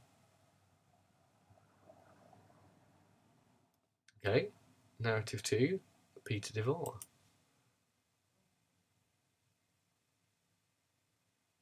They knew about Regent Sable's appearances in Springfield West. They knew when the ENC cops showed up and started searching for them. Jimmy Radix knew what would happen to him when he was left behind. It was his idea. You won't be able to stay much longer, Peter, he said one afternoon. The war's getting worse, and the cops are going to show up sooner or later. The world seems so safe. It seemed safe to me because I was always 23. You gave me my life back. You gave me time and years. I've got to give you something, Peter. He'd stopped raking the soil between rows and paused to look out over the fields and the woods beyond. It was very hot, late August and humid. The air was very thick. No, Jimmy, you've given me plenty already. You've taught me things only you could know. You're unique. Time, you mean? No, I didn't do that. The Burma War did it. And there were plenty of casualties from that time. People who were hit with MP weapons too often to recover, whose brains were burned out as miners. Any of them could have told you. No, Peter said gently. Only you, Jimmy. It's the gardening. Peter gestured at the tall corn rustling in the heat. These are rhythms that the body knows. These are rhythms that echo throughout the universe, through all its dimensions. We've talked about it enough, you know. We've talked about it. Doesn't matter, Peter. I'm grateful. I'm going to give it back someday. Peter looked hard at Jimmy Radix then. You'll come with us, Jimmy. We need you. Okay, Peter. He grinned. Whatever you say. He began raking the finely turned soil level again, the rake moving in slow, even strokes back and forth, leaving neat small furrows in the loam. Okay, ooh, Homer. Okay, I think we're going to be, imposed with this next bit of narrative. From narrative section 1. Despite the fact that their personal monitors were inactive and they were far from the tower's sensors, their conversations remained innocuous. They said nothing to trigger the linguistic search algorithms. Peter's knowledge of the system was uncanny. We have the recordings of this conversation, reconstructed digitally, of course, since the quality was so poor, but they had said nothing significant. Local Node would have flagged any mentions of science or psyche, or any of a couple of 100 other keywords, phrases or concepts related to prescribed sciences. This is called hindsight. If only we had known. So I'm not sure what two parties were in conversation there, necessarily. I think we've expended our clues there, so we'll go for SciTech, and that's something related to a specific place. So my interpretation of that would be have a look in geography. Okay, Martian meteorites. Sure, why not? Let's read about Martian meteorites. Do we get a picture of a Martian meteorite? Sadly not. General Science and Technology Information. Current entry, Meteorites, Martian. The first Certis base return team provided the first physical corroborative evidence the Yamato Mountain meteorites from Antarctica were of Martian origin. Okay. Such meteorites surfaced by ice ablation have recorded sizes in excess of 12 kilograms. So many of these meteorites have been found in the past 120 years that they are common AA souvenirs. Okay. How's that going to play into everything? Laser mining, of course. General Science and Technology Information. Current entry, laser mining. Oh, we do get a picture for this one. That looks like some kind of digging thing in a tunnel that might shoot a laser out of there, like poo, like that. The original development of laser mining inspired a near frenzy of underground drilling. The heavy construction lasers drilled in any shape and nearly any size up to 8 meters and left a smooth, nearly impervious melt layer on the inner surface that was structurally sound. So an enthusiasm for underground maglev transportation developed in the 20s and 30s. I understand why everybody's so keen to move underground if the technology makes it more viable. With the increasing use of liquid nitrogen and ground effect vehicles, which were less environmentally damaging, more conservative of energy resources, and considerably more pleasant to use since they operated in the open air, most of the lased tunnels were converted to underground habitation or abandoned. Okay. Interesting. So that's probably in response to the stuff about the Underground Railroad that we read a moment ago. Let's check in with geography.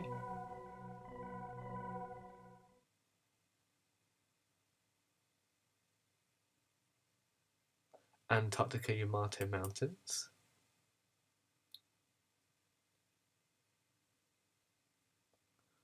I guess it's Yamato, isn't it, probably? The Yamato Range lies 300 kilometers southwest of Showa, a Japanese outpost in the late 20th century.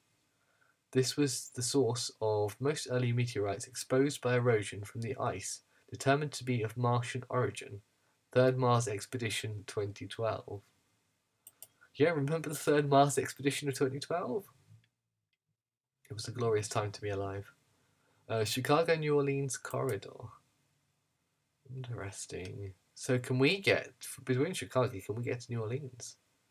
The Chicago-New Orleans corridor was laid beneath the old Interstate Highway 55 from Chicago to St. Louis, then due south through Cairo, Memphis, and Jackson to New Orleans. At its peak, the corridor carried over 1 million metric tons daily. We've got a little picture there as well. Let's go back to show you that. I'll look at that. There we go. That's what it looks like. Highway 55. Okay. So we've been there and there. I suppose there's a chance history might have unlocked somewhat.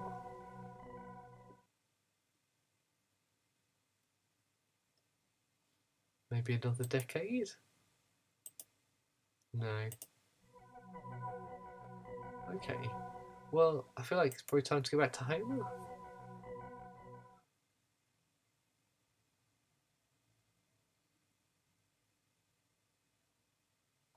I do like how the system is sophisticated enough to drop you in at the page that has a new entry on it when you reload a particular topic. I like that feature a lot. So there's another repeated entry for narrative 2.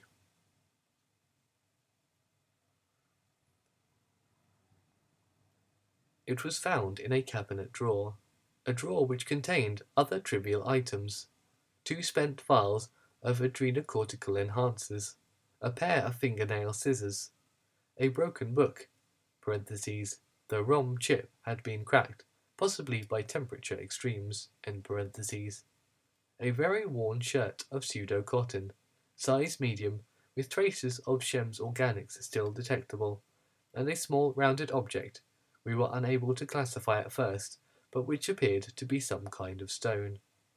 Proper robot inspection and comparison now indicates that this object is a meteorite from the ice near the Yamato Mountains. The meteorite is of Martian origin and fell onto Antarctica some 3 million years ago. There is no doubt that Thatcher left this token of his homeland for us to find. Why else would he have carried it all the way from the south? Thatcher showed it to Peter and the others. This, he said, is a fragment of Mars, fallen long ago onto the ice of the Antarctic plateau. The ice, which flows toward the sea at around 75 meters per year, flows toward the sea at around 75 meters per year. Oh, so the flow rate is a distance. Okay.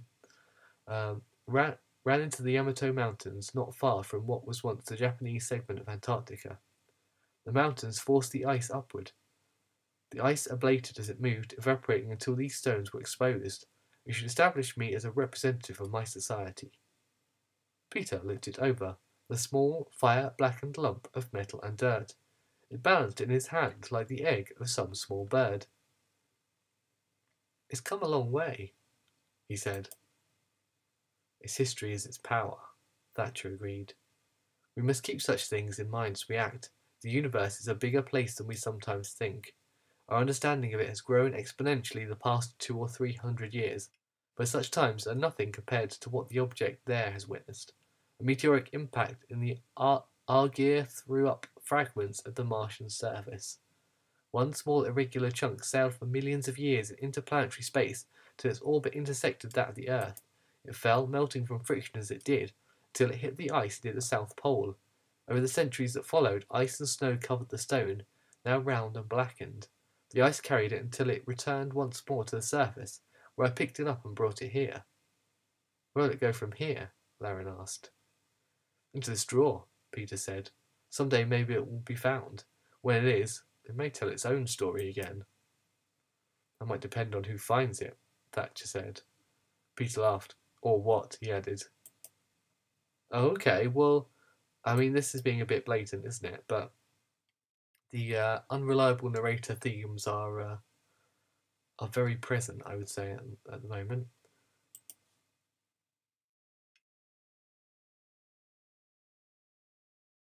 We have found it. We will keep it safe, in case anyone returns for it. Okay, that's a little bit creepy, Homer, but I like that that entry interacts with the one we previously read. But in terms of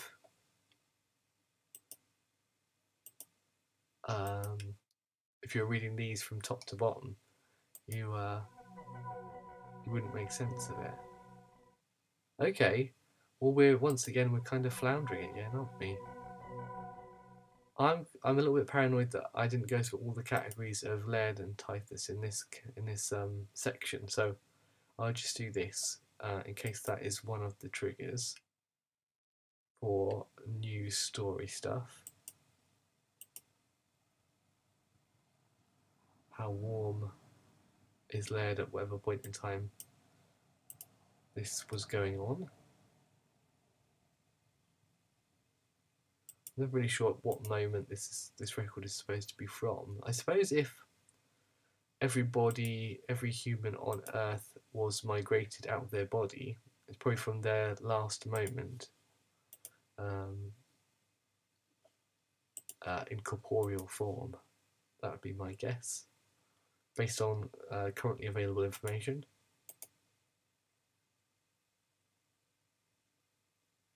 Okay, lovely. So we've had a look at all those, and then typhus we'll go through as well. Just wait for, there you go, the system to catch up with us. The data crystals are failing, by the way, so that's why this isn't quite running at 2106 speeds.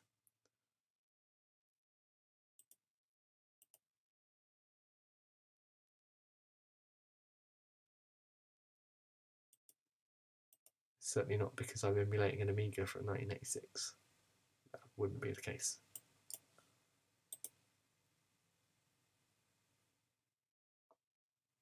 Okay.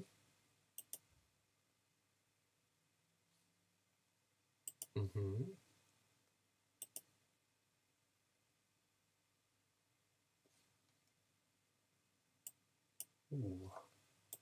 Okay.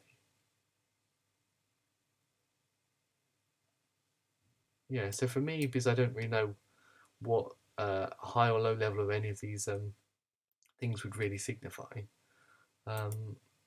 doesn't really give me much narrative information, I'd say.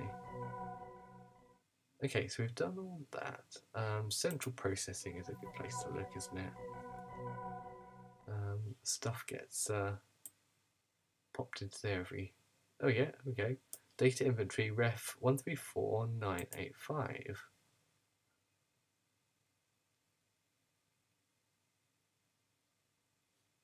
Data inventory.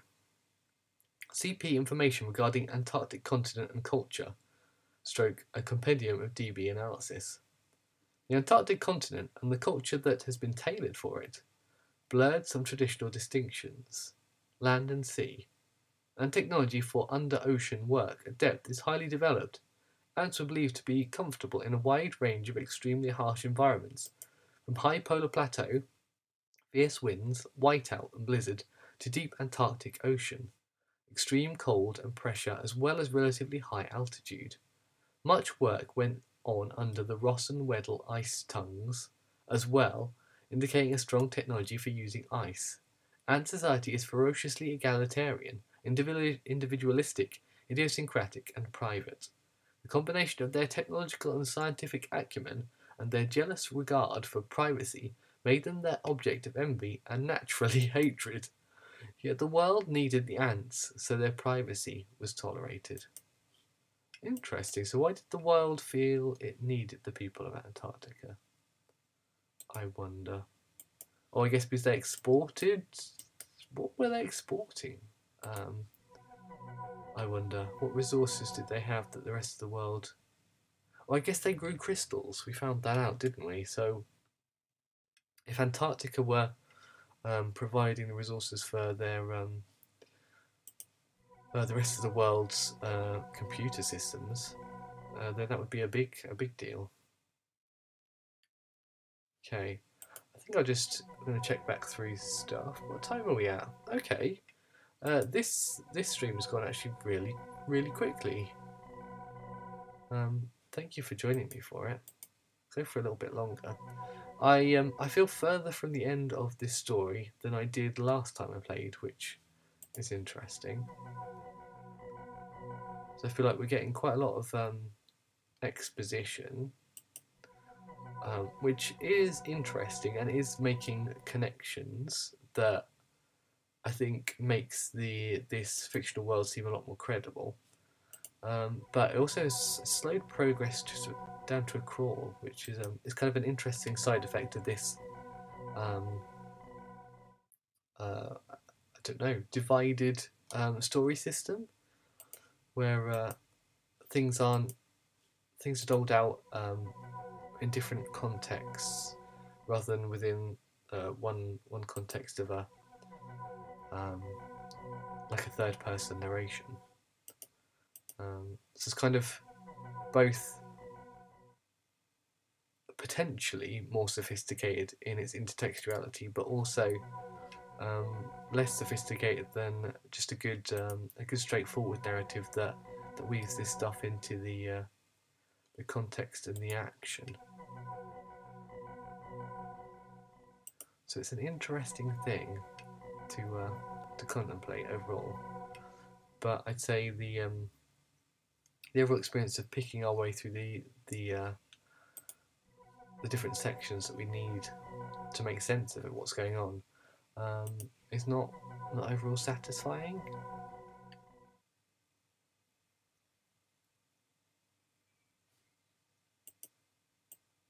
Okay, I think we just need to go back to Homer then.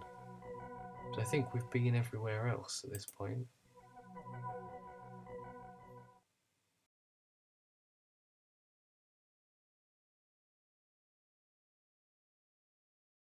Okay, looks like we're still sort of trading entry for entry across the different databases.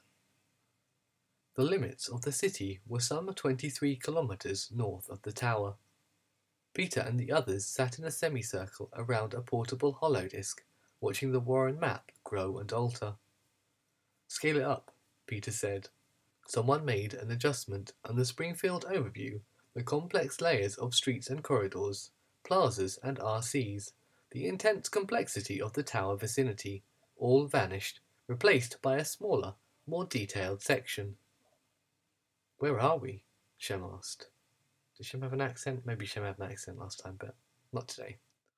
We're not on this section. If any local nodes are monitoring map use, we don't want to call attention to ourselves. We'll start here and gradually move into the area of interest. That way we'll look like any ordinary user.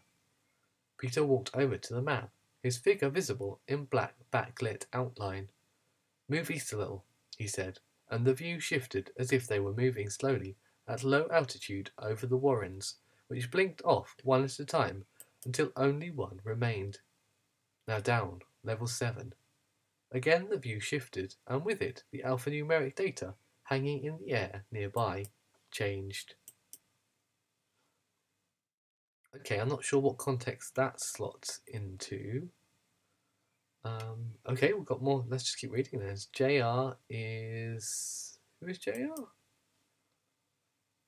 Jimmy Radix? Oh. Oh no.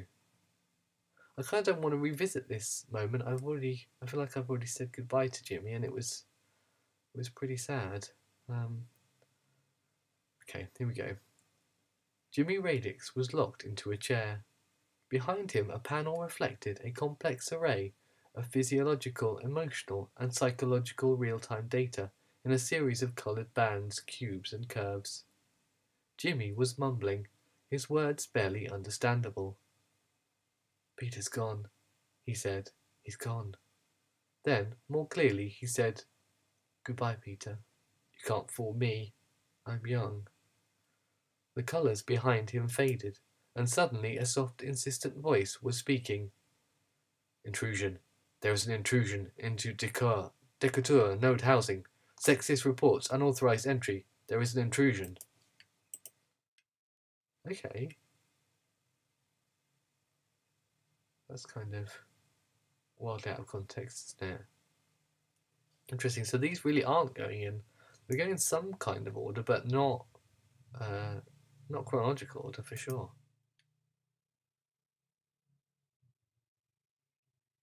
ENC troops dispatched to Springfield Warrens West found their quarry fled. First reports from the field indicated that Peter DeVore and his entire entourage had escaped the Warren, possibly with Ant help, although this was not confirmed. It was a dark night. Furthermore, local nodes were behaving erratically, so tracking was difficult. However, projections from the Chicago node AI indicated the fugitives may have fled toward the Decatur node, and the commanding sergeant dispatched a squad to investigate. A light snow was falling, and the NP transport failed 2 kilometers from Decatur, so by the time the squad arrived at the housing, there was no one in sight. Examination of the surface outside the housing revealed numerous footprints, but the bloodhound chemosensors could not confirm they belonged to the fugitives. Nonetheless, there were indications that someone had bypassed the Decatur Sexis, so the squad entered the node housing unit. The troops were carrying standard neurophage weapons set on high power. All were competent troops skilled in the use of such equipment.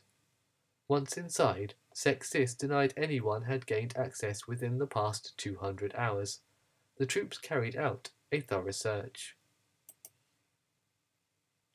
Okay, so that seems to be the immediate aftermath of Peter and gang fleeing from where they were. And then, so that's all the information we've had. Interesting. So I mean that hinged on some military action. So do we need to go to the military section?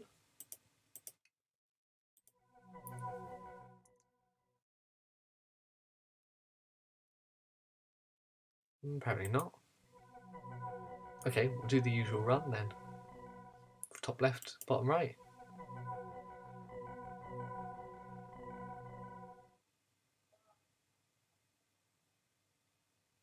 Nope.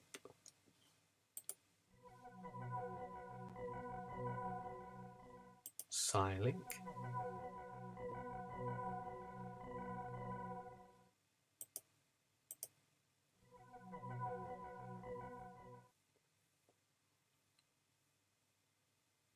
Nope.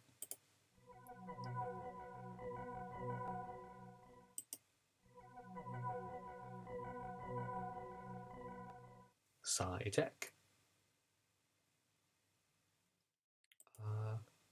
Not a sausage. Well, this is intriguing. So I guess we're playing Hunt the Entry again, aren't we?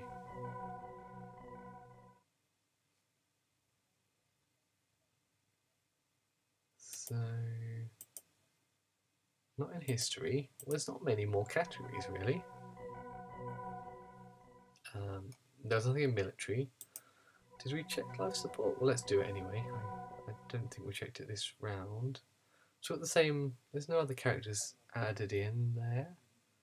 No, we've visited all these before. I don't think there's anything new to find out for the others. Geography and central processing, I guess. There might be something in one of those.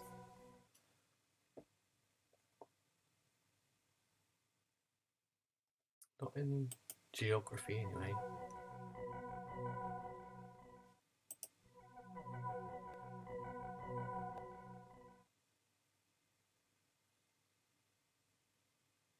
Oh, here we go. Sexist alert. Ref 563238.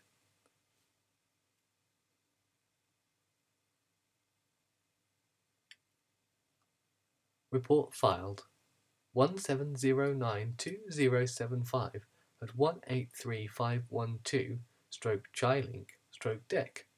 Sexist alert.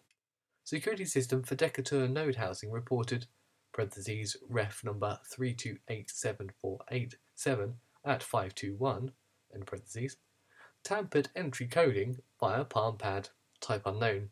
Sexist noted error file diversion parentheses hex FA87334B matrix downlink end parentheses. Type of entry unknown. Number of entries unknown. Time of entry unknown. Time delay of report unknown. Sexist deck chai parentheses stat condition for orange 4th level hierarchical end parentheses. And that's the end of the entry. Well, that didn't seem to provide anything of particular interest or use. But it's some kind of evidence. So some of the stuff that appears is kind of evidence after the fact of what Homer has just told us in a more narrative fashion. Oh, here we go. So we've inserted an entry from Peter DeVore slightly earlier in the timeline. Okay, that's where we are on the far right there. Thatcher suggests going north. North. Rover's voice. North. Rover's voice squeaked a little with surprise. That's right, Thatcher said. North towards Chicago. They expect us to be going south, the direct way. Oh, they'll guess we're going to Double A, and Double A is set. They're going to Chicago, where I am. What about the LP colonies? Peter repeated. Sure, but they. Ah, yes, perhaps. Nice thought, Peter. Very nice. Let me put someone on it. Peter nodded, smiling, as Thatcher set to work. He established connection with the node and dumped his file. I mean, we all need to do it every now and again, don't we? That might confuse them for a few days, he said, turning around. Though I doubt it. If they query central processing, they'll discover the shunt, and maybe they'll be watching the shuttles instead of our route. The light was not bright, but all the equipment was sharply defined. How long have we got? Someone asked from the back. Peter smiled grimly. The interesting thing about such node housings as this is that they represent... Oh, I got my voices confused. The interesting thing about such node housings as this is they represent one of the few places in the entire grid that lack good monitoring. Node will catch on sooner or later, but Thatcher says we do have a breather. Thatcher stood up. We have made a study of WorldNet and its subsystems, he said. Decatur node has long appeared to have some of critical areas blanked. Further, it is remarkably easy to bypass the local sexist lock, and a man named Mentor down in AA knew how. So here we are, inside the local brain. A hollow is installed with minimal patch. Even so, we estimate 2 hours maximum before local systems exceed their maintenance limits and begin to question our presence here. Then it will be all hit the grid. Then it will all hit the grid. The grid will hit the fan, and we'd better be gone. But we will be gone by then, north, towards Chicago. Then what? Larin wanted to know. Then we keep going. Keep going where? Keep going north. North? Yes, we're going over the pole, or I should say, under it. There was silence. A light blinked somewhere, softly, rhythmically, like a pulse. Under the pole, Shem said in the darkness. Thatcher's smile was barely visible. Very poor coverage up there. Our own people in Chicago will supply us. Clothing, transport, and so on. Look here. He indicated the hollow, which shifted again. The primary NS corridor ended abruptly. Here, the termination of Daly Boulevard is where the Chicago-New Orleans corridor was sealed off in the late 30s. Beyond this wall is a straight run north. It goes all the way to the Milwaukee Warrens, but we won't be going that far. He paused to look around. I shouldn't need to remind you all that Chicago is a dangerous place these days. We'll have to stick together. It won't be easy moving this many people through at once, but we have some experience in these matters. Yeah, River murmured. That explains where my Uncle Art went, maybe. Perhaps, Thatcher agreed. In fact, there are more discontented people inside the Intercorp sphere than the Council would like known. Double A does not have a lot of room to spare. We're careful whom we help, but quite a few have come to us. This, though, will be the largest single group ever brought out by the Underground Railroad. Okay, I like the twist. So they're going to the North Pole instead of the South Pole. Well, that calls for both a sip of water and perhaps a check of geography.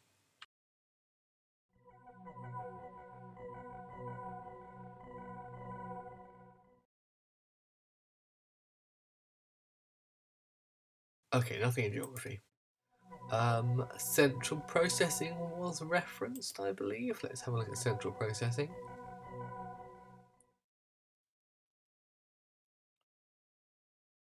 So I feel like we've only just got to an interesting plot point. So maybe that will be expanded upon.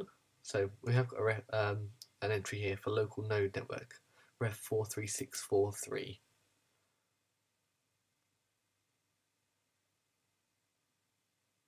Local node network, redecatur NWA, parentheses, ref Springfield Warren, in parentheses. CP stroke status screen 4. Chilling node temporarily down, ref Mind War, Daily Boulevard. Suspected sabotage, temporary routing via Montreal, Detroit, Fort Wayne. Satcom 326323 at a position 32898. Nanosecond Zulu. End. I think Zulu is a time zone that is referenced. I think that's why that particular word is in there. Okay, back to Homer. Yeah. Maybe.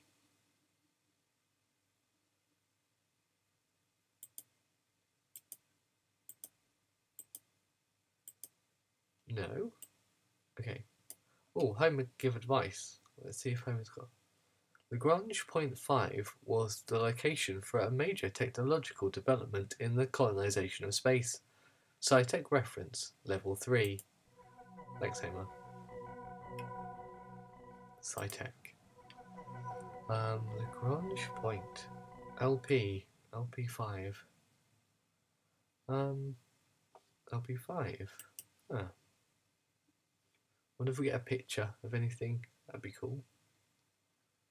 We do. There you go. That looks like a space station with pods.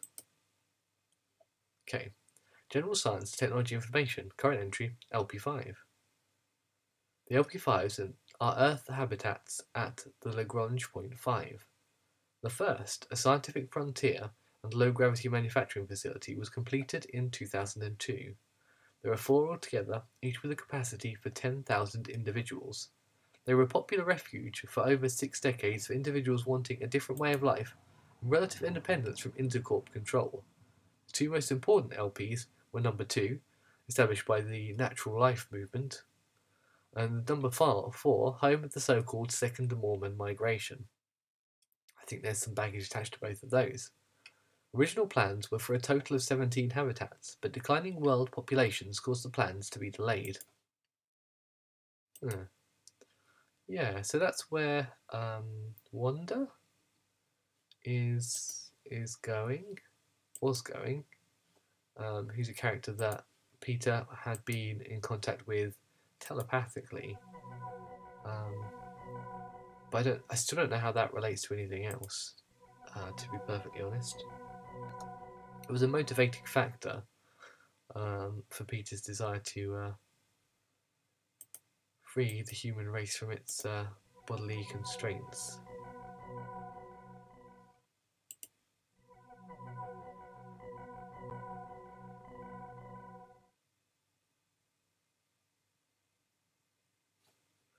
Um,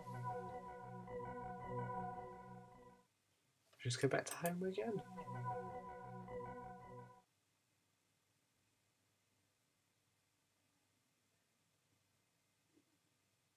Okay, yeah, there's at least one thing we've uncovered. Alright. Yeah, I think we're coming up to 2 hours of streaming now, so I'll read this. Let's see if it unlocks anything else. And go from there. Thatcher said, "You've been over these arguments many times. You must understand that while the Intercorp counts as on the whole a benevolent organisation, it has goals and priorities which do conflict with ours. There are certain areas of human endeavour the Council sees as hostile to its own survival. In such circumstances they react with, shall we say, enthusiasm. The truth is that they have Jimmy Radix, and his chances of surviving their interrogation are small." Peter started up. "What? What are you saying?" Even in the hollow light, his pallor was visible. "He knew what he was in for," Thatcher said quietly. "He believed in you, in what you were working toward. He was willing to make a sacrifice. If it hadn't been for Jimmy Radix, we would not have gotten this far. But we need him. I need him. He can't. We've got to find out." Thatcher held out his hand. "We can check, perhaps. It's dangerous, though, and I want you to understand the consequences. Any even roundabout query to the system might tip the local nodes off to our location." "I don't care," Peter said. "Jimmy Radix is my friend." Thatcher nodded. "I'll use keyboard input. While everyone here has their typing style, their hand on file, mine is not. It may put them off the scent for a while." He produced a keypad that was not of Intercorp manufacture and tapped quickly at a series of coded phrases.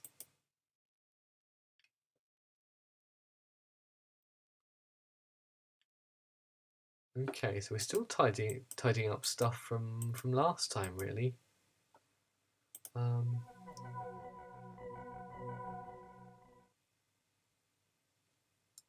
So SciTech, maybe?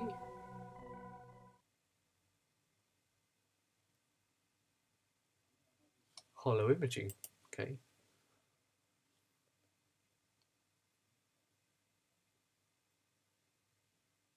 General Science and Technology Information. Current entry, hollow imaging.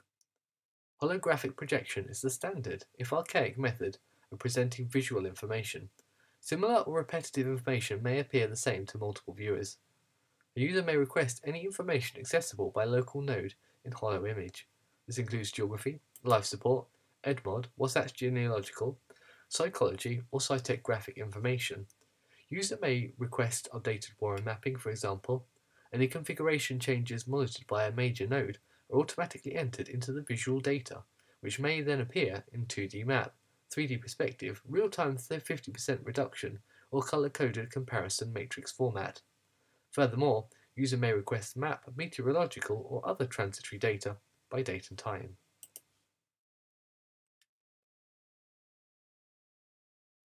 Okay. So we hadn't got many hooks to dangle things off from that last little bit with home, had we? So I wonder if anything is going to be. Will that be? What I wonder is, will that have been enough to give us another entry to unlock a bit more? Yep. Okay.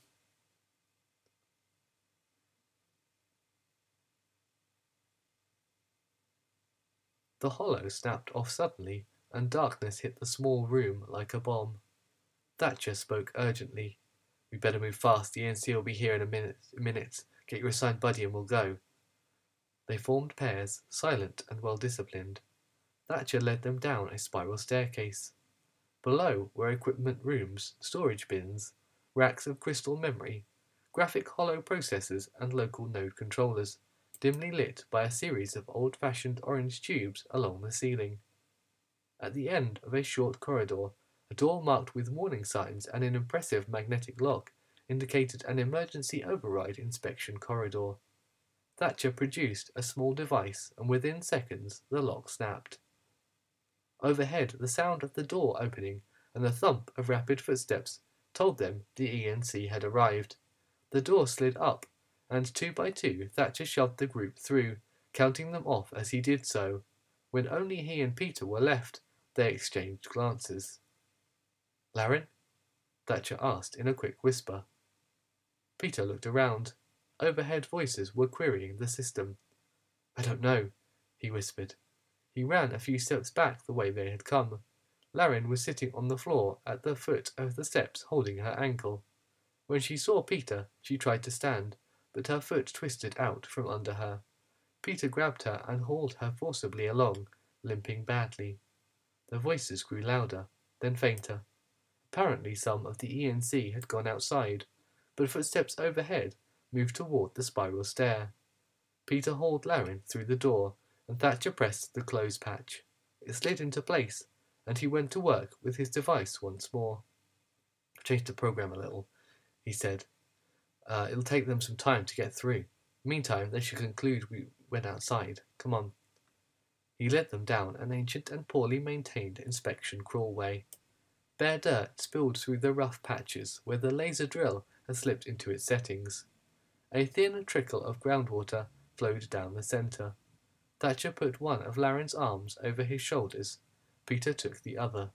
They moved swiftly down the tunnel, which curved gently to the left. Along the upper third of the left-hand wall was a set of 6 thick conduit pipes for old fibre-optic trunk lines. Niches set every few hundred metres housed disused repeater stations. "Wait," Peter said. He was gasping for breath. Laren said, "Twisted it on the stair," she said. "I can't walk. Leave me here." "No," Peter said sharply. His voice softened. "Not only does your voice lack conviction, Laren, but we are not leaving anyone. Thatcher, what were these conduits for?" Thatcher consulted a small palm screen.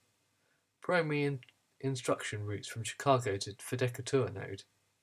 "Could we interrupt service?" "Peter," I suggested. Thatcher smiled. "Perhaps we could. Data still flows through here."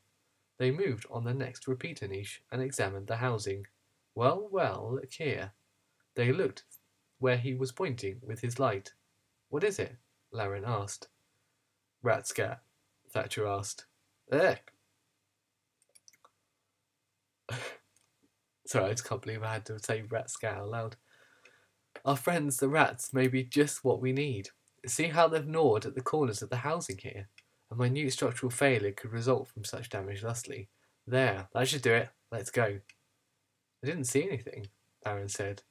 Thatcher pointed at his palm screen. It was dead. This was linked by induction. "Nothing's moving through there now. Our ENC friends back there will be busy for a while." They moved off. The others were far ahead, waiting at an intersection. Thatcher indicated a right turn, and then they moved on. Thatcher's screen lit again in the new tunnel, and he consulted it from time to time, making turns when necessary. Finally, they stopped.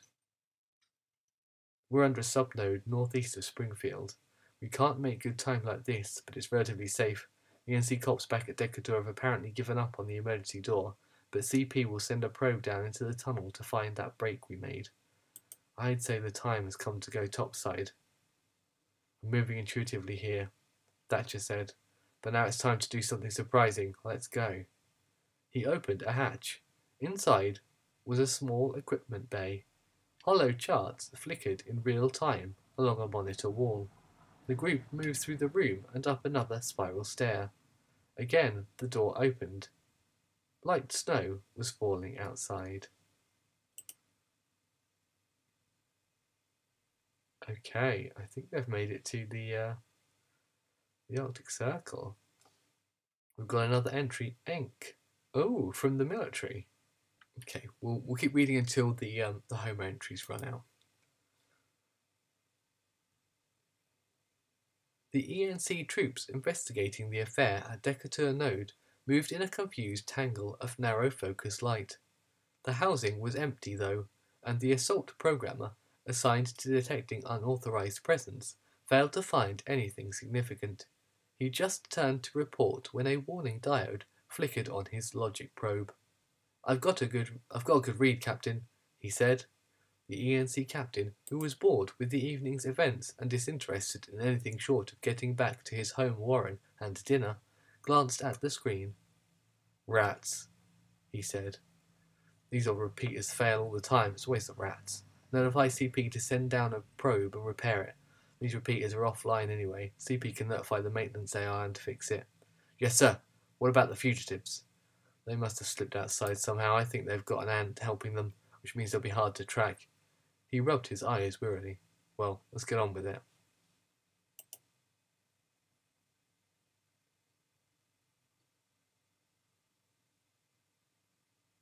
More? Peter DeVore? Okay.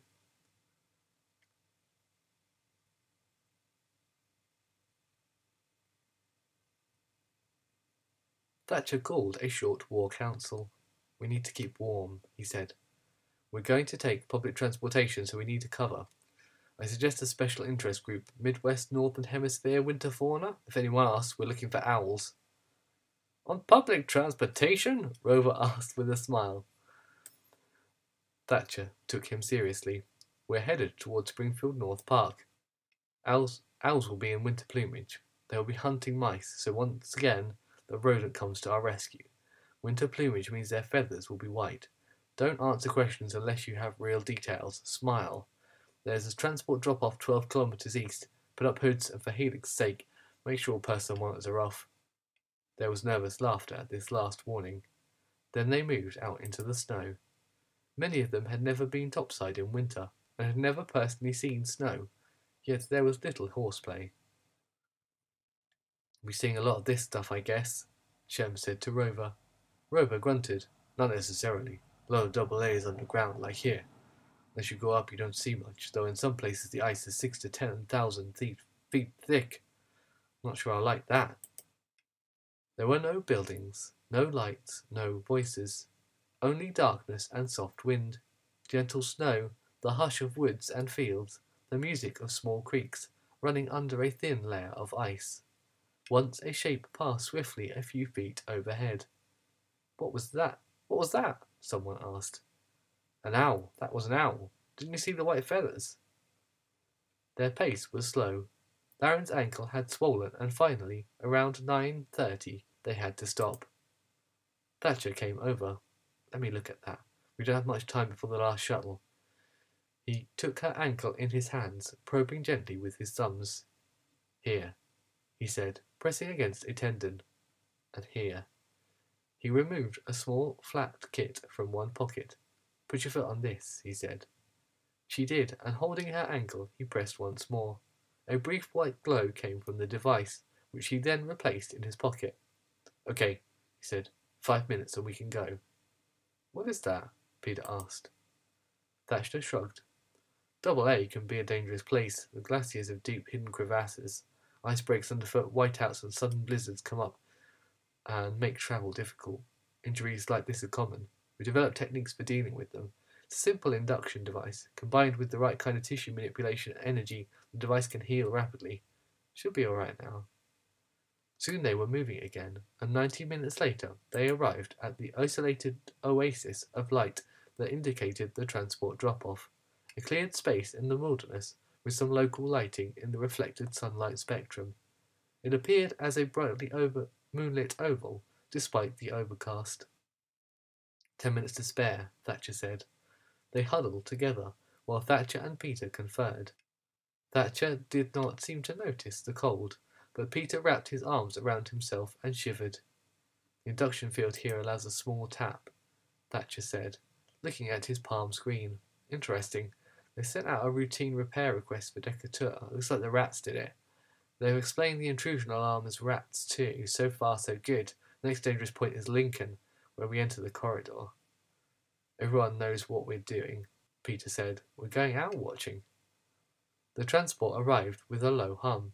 It was a 30-seat ground-effect vehicle from the small feeder line that covered this area. The drop-off served Niantic North, a small, partially underground community. There were others on the bus. Peter tapped in their destination and purpose, giving Decatur SIG for natural history as their point of origin. It was unlikely that Chicago Node, would question Decatur for confirmation.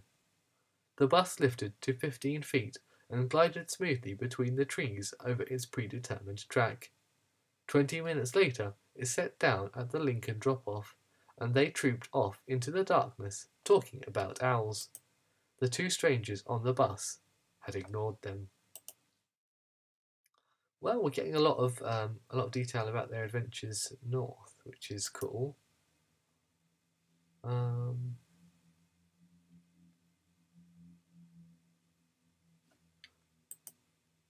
But I really do think from the speed that things developed earlier on, yeah, that's the end of this section for now.